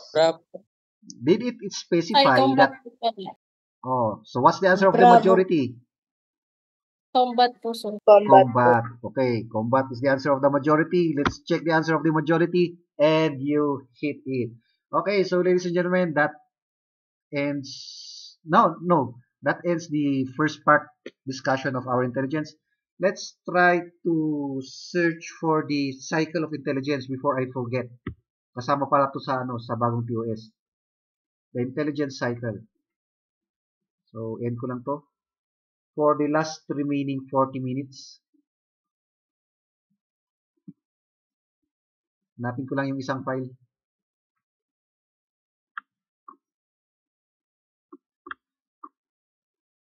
And while I'm looking, you can have your personal necessities while I'm looking for the file.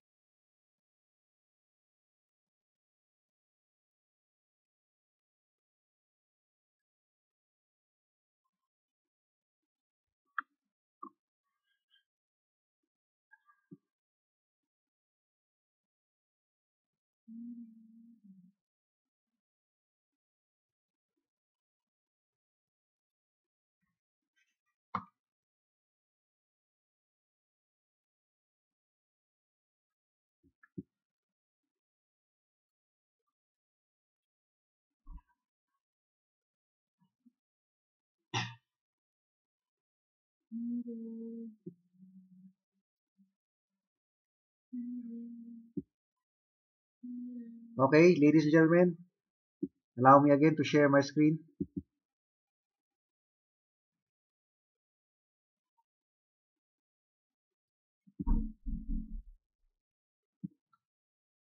Can you see my screen? Naka-block lang po, sir. Naka-black or let's try to wait.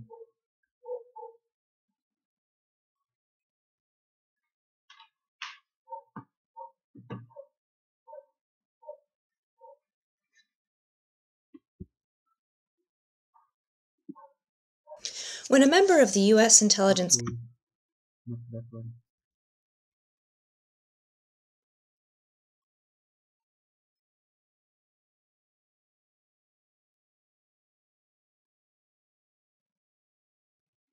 Ito palang mahirap sa presentation na masyadong mabigat ang file, yung maraming animation. It will, kung hindi malaki yung memory ng laptop, magbabag talaga. Okay, so let's resume with the continuation of our discussion on intelligence. So we have here the word information. So ladies and gentlemen, information is the source of intelligence. Okay, it is the lifeblood of intelligence. Without information, there can never be intelligence. So can you see my screen? Yes po, sir. Okay. Yes, sir. Thank you. Let's proceed.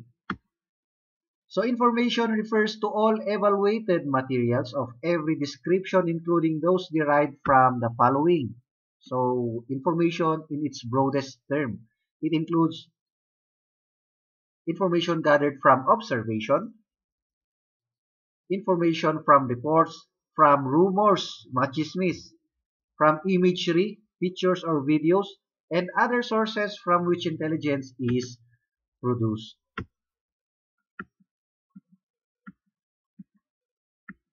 So we have here the two general classification of sources of information. For open sources, we have 99%. Okay, so 99% of information comes from the open sources, while only 1 comes from the closed sources. So what are the example of these closed sources? This involves surveillance-related activities. Yan yung magpapakahirap pa tayo. Magre-require tayo ng operations to gather information. Not only operation, a covert operation. So, covert operation, secret operation. So, overt intelligence is the gathering of information or documents procured openly without regard as to whether the subject or target becomes knowledgeable of the purpose.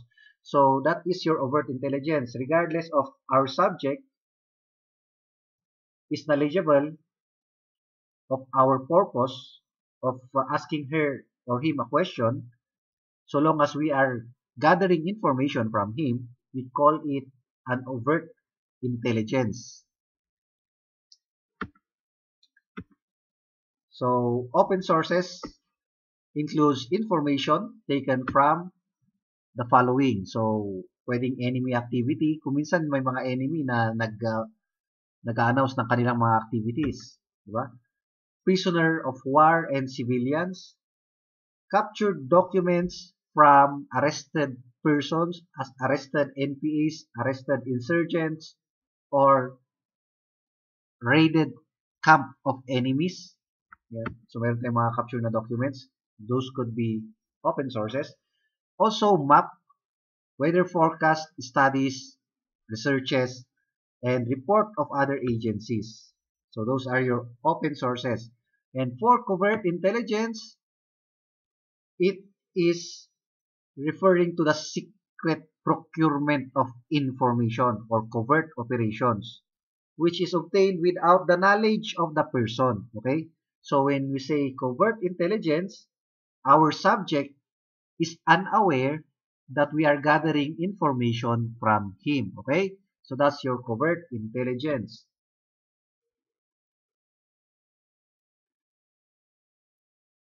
Or persons safeguarding vital intelligence interest. Okay? So we may also be doing a covert intelligence against our target person who secures that vital information which we need.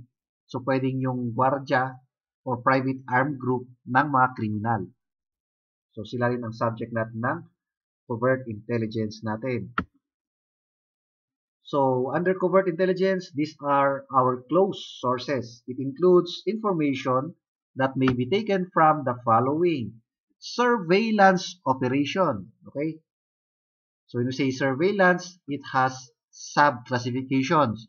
Surveillance of persons, we call it surveillance. We call it tailing or case tailing. We call it tailing, diba? Or shadowing. Surveillance of building, we call it casing. Surveillance of an event, we call it roping, tali, diba? So, surveillance.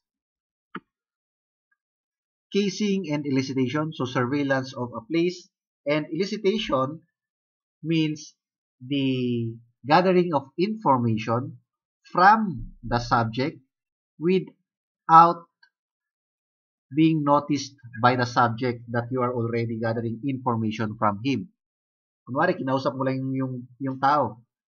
Saan ka nakatira? Akala niya nagiging friendly ka lang. Pero yun pala, may intention ka. Kinukuha mo na yung address ng subject mo. Diba? So that's an example of elicitation. We also have here surreptitious entry. Okay? So when we say surreptitious entry, is this a criminal act or not? Plus, when we say surreptitious entry, you entered a private premises, a private establishment, or a private building belonging to your target without his consent. Is there a crime committed? That's what we call surreptitious entry. And if you come to observe, most of our covert intelligence involves crime. So pagka nahuli yung tao dyan, crime talaga yung ginagawa niya. Surreptitious entry pag hindi siya nahuli. Pero pagka nahuli siya, anong kaso niya? Trespassing. Di ba? Pagka hindi siya na-identify na police. Trespassing. Pumasok siya without the authority. Pumasok siya sa building without the authority of the owner. Without consent. So, employment of technical means such as bagging and tapping device. So, the wire tapping device and the bagging device. When we say bagging device, yan yung mga ina-attach natin sa isang place. Tapos, unknowingly, it records and transmit conversations pala without our knowledge. So, di natin alam, mayroon palang ibang tao na nakikinig sa ating discussion. Diba? So, bagging and tapping device. So, we also have here tactical interrogation. So, when we say tactical interrogation, we conduct this against arrested criminals. Diba? After natin maka-arrest ng criminal, isa-subject natin sa interrogation. So, asan pa yung mga kasama mo? Kasi mamamatay ka, papatayin ka ng mga kasama mo pagka hindi mo sila maunahan. Kaya asan sila? So, diba? So, tactical interrogation. Ilan sila? Asan sila nakapwesto? Ano yung mga ano yung mga weapons nila? Observation and description. We call it, in short, ODEX. Observation and description. ODEX. Parang yung packs lang. Ilang packs, ilang persons. Diba? ODEX. DEX. Description. So, persons as sources of information. So, we have the informant net. So, when we say informant net, parang yung web lang ng spider, di ba?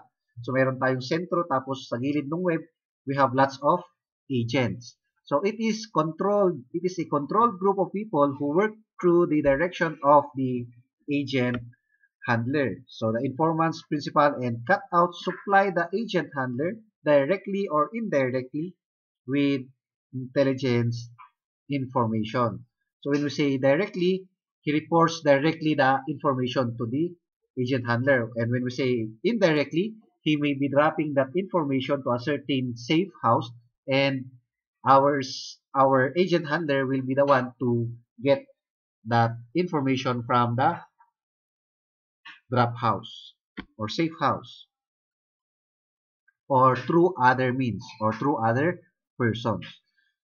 So we have here the informant or the asset. These are people selected as sources of information, which could be voluntary or in consideration of a price. If this person gives information voluntarily with for a free, we call him informant. But if this person gives information for a reward or in exchange of something, we call him informer. So informant versus informer. We have already discussed that a while back. So criminal informant, types of informant. We have here first on the line is criminal informant. An informant who give information to the police pertaining to the underworld about organized criminals with the understanding that his identity will be protected. Okay? So, ang alam niya, hindi malalaman yung kanyang identity. So, what type of information does he give about the underworld? Okay? About the organized criminal. So, yun yung kanyang binibigay na information. We call him criminal informant. So, next to criminal informant is the anonymous informant. So, those who give information to telephone with the hope that the informant can not be notified. Parang natapos na natin to kanina. Tapos na pala to, di ba? Di ba we have already discussed this a while back, class?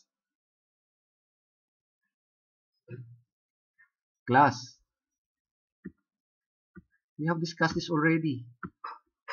Bakit na ulit?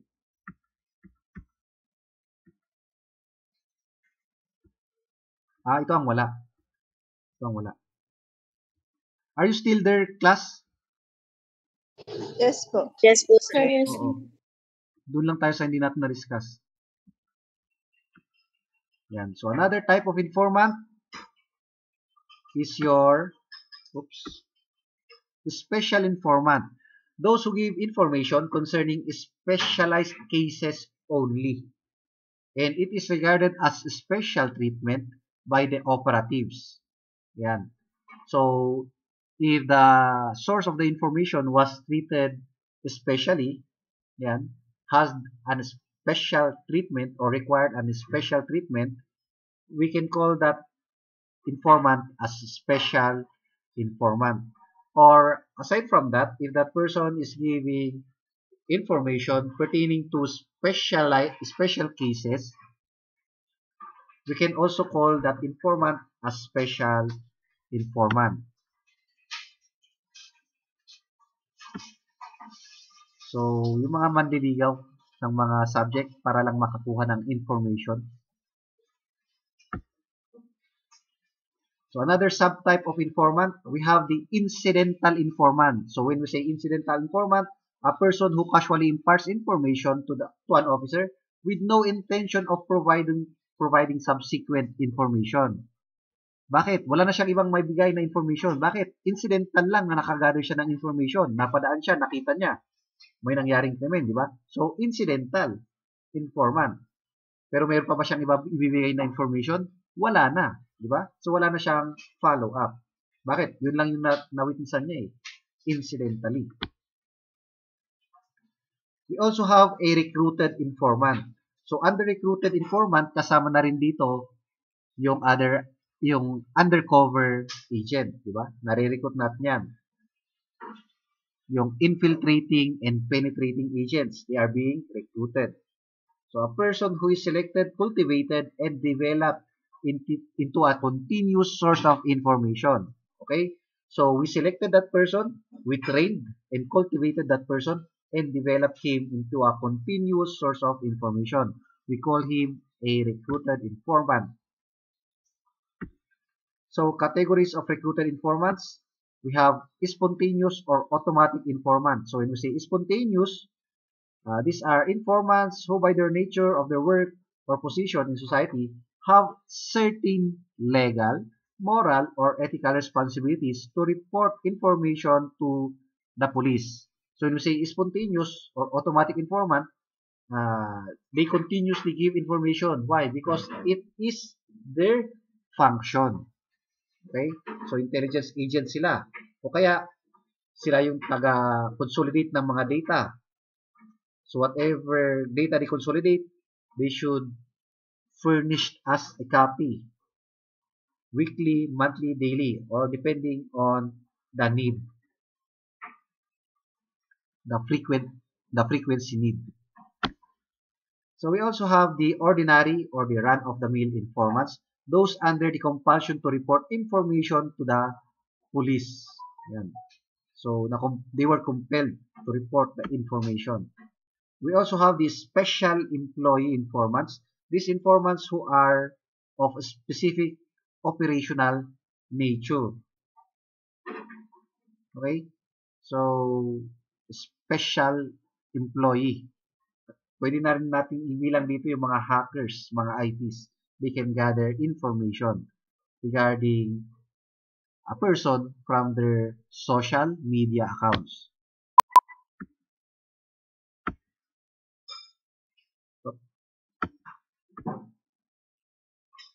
So we have here the informant recruitment process. Wait lang, kasama ba ito? Hindi. Anyways, it's not a part of our discussion. So, allow me, ladies and gentlemen, to jump to the intelligence cycle for our last 5 minutes before we have our dinner. So, distribution and classification of information and documents. Lagyan pa pala ang isa. Can you still recall your classified matters? Naalala nyo pa, ladies and gentlemen?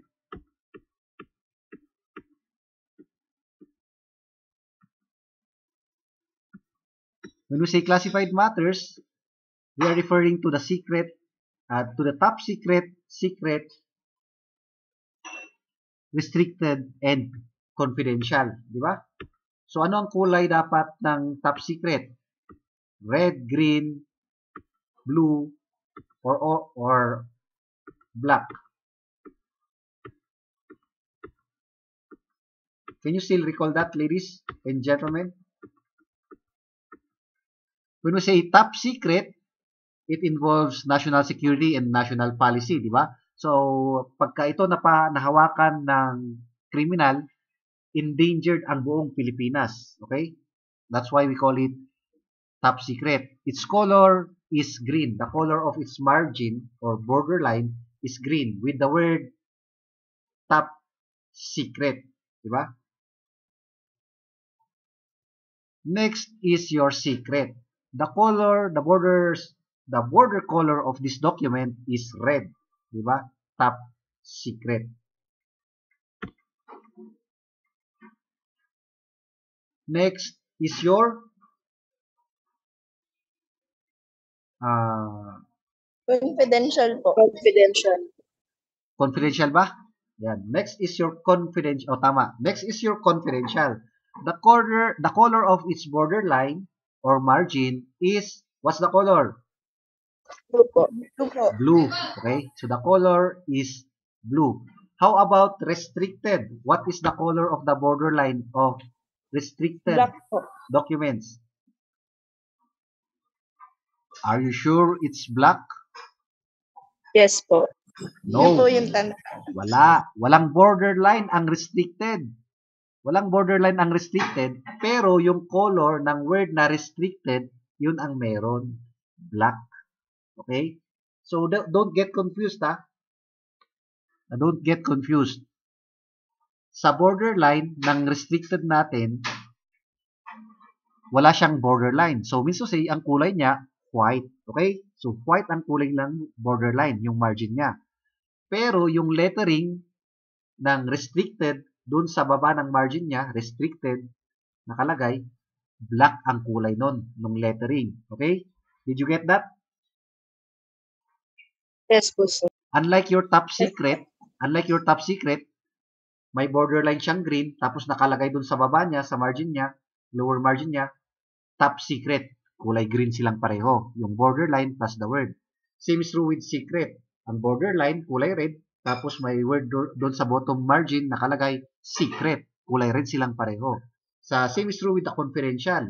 Ang borderline, kulay blue, tapos yung word confidential, sa baba, kulay blue rin. Pero when it comes to restricted documents, ang borderline niya, walang kulay. So, white. Pero, yung word na restricted sa bottom margin, yun ang kulay black. Okay? So, if they are asking for the color of the borderline of the restricted document, anong sagot? Anong kulay ng borderline ng restricted documents or restricted classified information? Plus, kasasabi ko lang, anong sagot? White. White ang borderline niya. Pero, yung lettering niya, yun ay black. Okay. So, this is one of the most important topic, by the way. Allow me to share this for hindi tayo magtatagal dito, mga 5 minutes lang. So, we have here the word cover. Nung na akong tubig.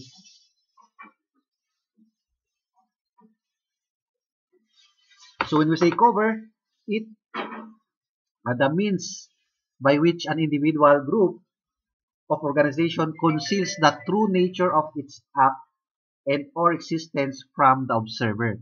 So, cover. Diba? Itatago niya yung identity niya. Diba? So, cover. And next to cover is the cover story. So, a biographical data.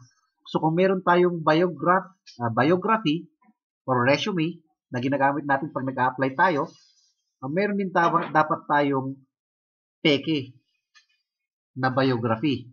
Yan. And this fake biography serves as your cover story. Okay? A biographical data, true fictional, that will portray the personality of the agent he assumed. So, nagpapanggap siyang agent, nagpapanggap siyang businessman, edi yun yung nakalagay dun sa portfolio niya, sa cover story niya, sa fake biography niya, di ba? A scenario to cover up the operation. Okay? So, we call it cover story, a fake biography. Next to cover story is your cover support. So, what is this cover support? What is the purpose of the cover support? So, a cover support is an agent. An agent assigned in the target areas with the primary mission of supporting the cover story.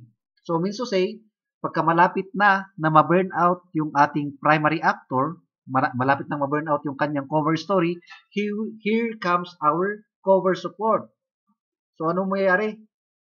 Lalapit siya sa subject, tapos magkikwento siya, ipaparinig niya sa mga suspecting persons na, oh, Pedro, this is Pedro. I have known him for so long to be a businessman.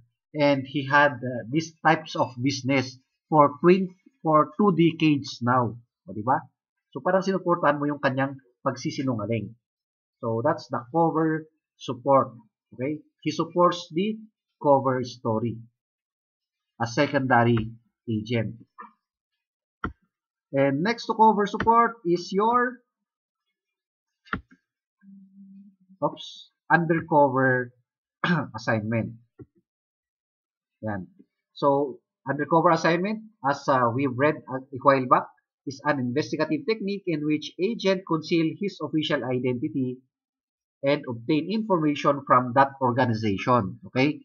So, parang kung nalilito kayo, parang ganito yung scenario. Pulis talaga siya, pero nagpanggap na kriminal. nagpakitang gilas sa mga kriminal na kaya niyang gumawa ng krimen, tapos nirecruit ng kriminal. Okay? So, na-recruit siya ng criminal. He is now working with the group of criminals, organized criminal group, organized crime group. However, his purpose is for investigation. He gathers information and reports the information to the police. So, that's your undercover assignment. Until such time that he will be able to gather a big-time operation which they can now entrap. Diba? So, undercover assignment.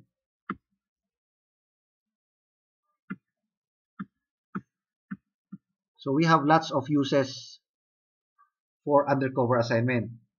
Security evaluation of every installation. Kunwari, mayroon tayong target na building ng organized crime group na gustong pasukin. So, pwede niyang i-evaluate. Saan ba nakatutok yung mga camera? Saan ba yung mga pwedeng pasukan na walang nakabantay? Saan ba walang gwardya?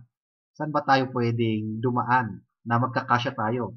Meron bang lagusan ng hangin or lagusan ng tubig, lagusan ng basurahan na pwede nating daanan, di ba? So security evaluation of every installation. Gain confidence of suspended persons. Now, if our objective is to recruit from that target OCG, pwede rin to. Piliin natin yung mga nasuspende na mga member ng target organized crime group and we recruit this person. So, the possibility is gusto nilang maghigante kaya pwede nating madali silang ma-recruit. And another advantage to this is they already have the necessary information that we need. Diba? Hindi pa tayo magpapakahirap na mag-conduct ng surveillance. Bakit? Kasi alam na niya. Pwede na niyang ibigay yung mga information na kailangan natin. So, agent penetration. Yan. Yung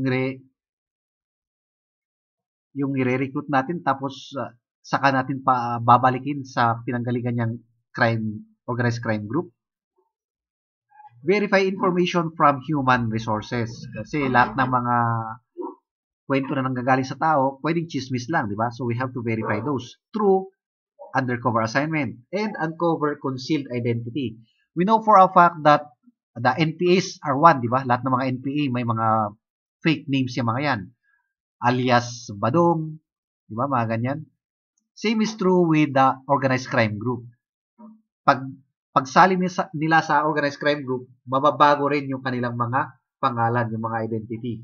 Instead ng pangalan is John Roberts, pwedeng gawing iba, basta ibahin. Okay? So, to uncover the concealed identity of those persons.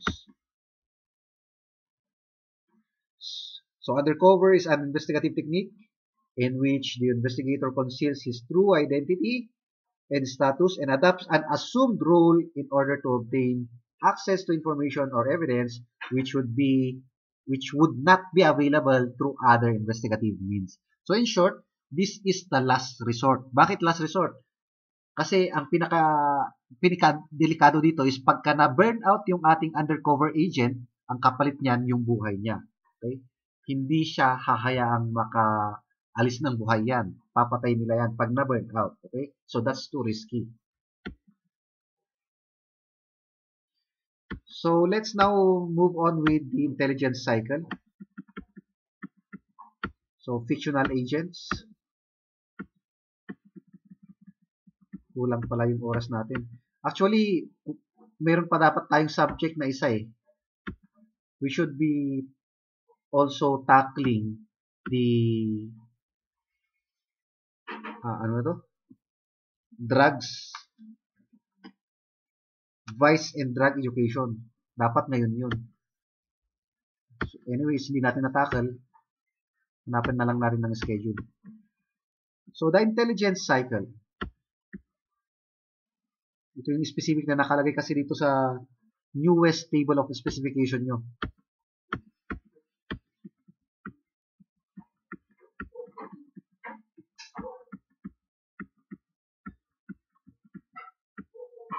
Dapat isang buong araw talaga yung criminal investigation, tapos isang buong araw din yung intelligence.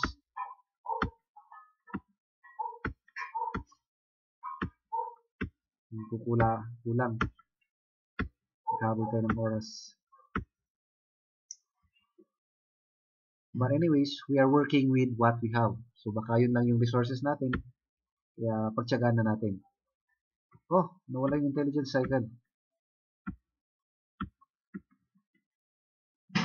Wait lang. So what is the intelligence cycle? Class. Sir, excuse po. Nawala po yung slide. Nawala ba? Wait lang. Okay, wait lang ah.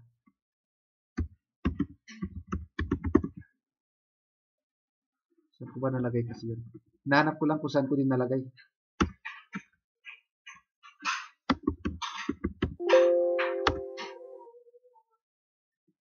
Ba't wala dito?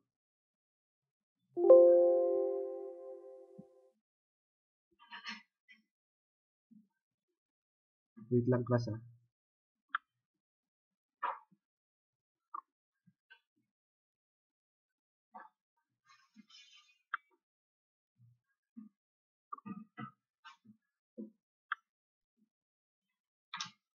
Okay.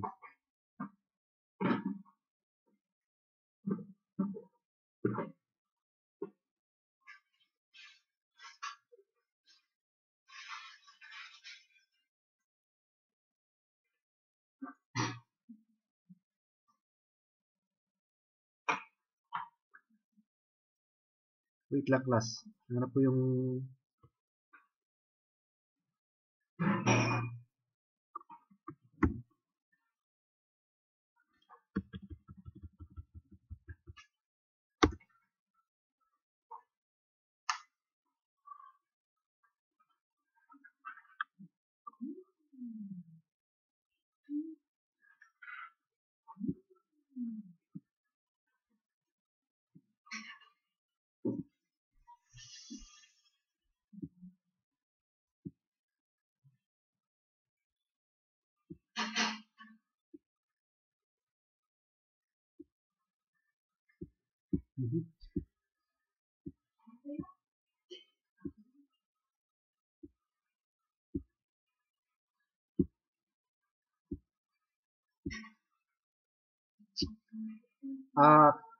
class.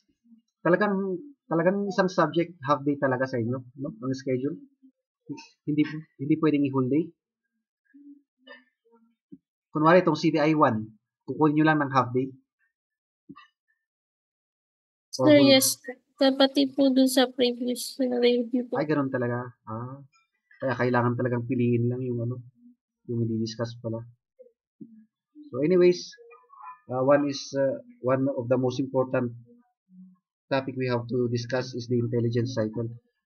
It's only referring to 4 phases naman, to which the end is the dissemination and use of that intelligence cycle.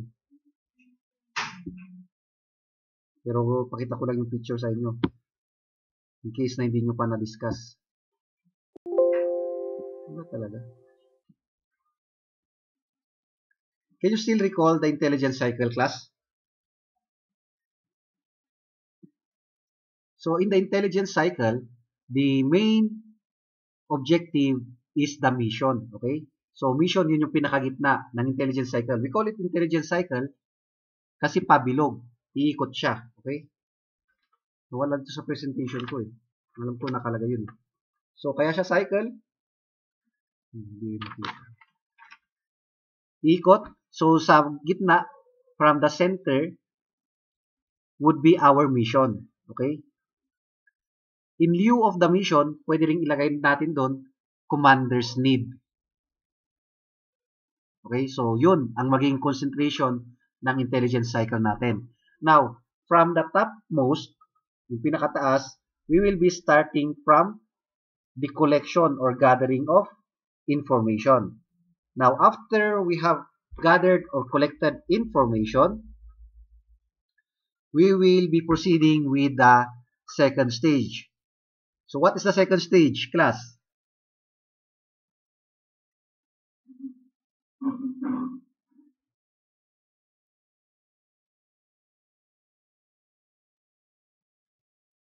It's not yet the interpretation.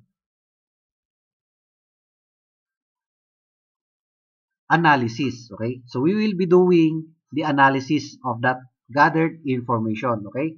So we will be doing the analyzation. After the analyzation, we will be interpreting. We will be evaluating and interpreting the data. So how do we evaluate? We evaluate by tagging that information. So if that information came from government agency and it was confirmed by other agencies, its tag would be A1, di ba? Alam niyo ba yun? Naalala niyo pa? However, if the information came out of nowhere,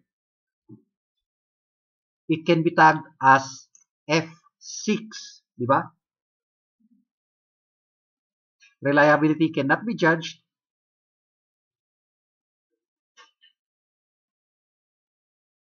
And truthfulness cannot be judged, di ba? So, F6. Yan.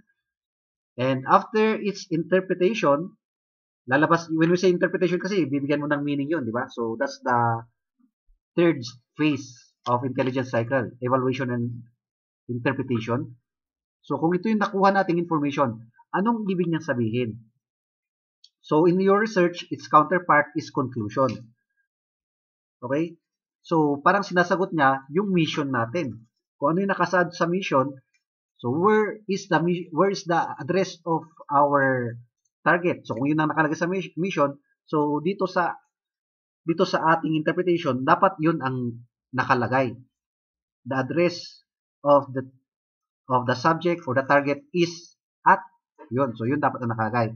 Now, after that interpretation of data, the intelligence will now be disseminated.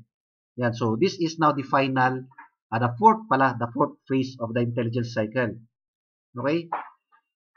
So, this intelligence will now be forwarded to the end user. Okay? So, we call that process dissemination and use. We will disseminate it to the proper office who needs it for their use, for it to be used during their operation. Okay? So, that is supposed to be the final phase of the intelligence cycle. However, since it is a cycle, it will be returning to gathering of intelligence again. Okay? So, babalik ulit siya sa phase 1, gathering of intelligence. So, that's your intelligence cycle. Okay? So, it must be directed towards the mission or in lieu of the mission, the needed information or the commander's need. Okay? So, doon, lahat ng mga i-collect natin na data, i-analyze natin na data, i-interpret natin at i-evaluate na data, must be directed towards the mission or the commander's need. Dapat lahat. Wala dapat kasama doon na hindi naman kailangan. Okay? So, we have 4 phases of the intelligence cycle. First is the gathering or collection of information. Second is the analysis. Third is the evaluation and interpretation. And fourth is the dissemination and use. Okay? So, that's all for the intelligence cycle, ladies and gentlemen. Do you have a question before we dismiss class? None po, sir. None. None so far, sir. Okay, thank you very much for your active participation and see you all tomorrow. Let's have our day. Okay? So, you are all excused, ladies and gentlemen. Once again, thank you very much and good evening. Thank you po, sir. Thank you po, Sir. sir. Okay, you're all excused.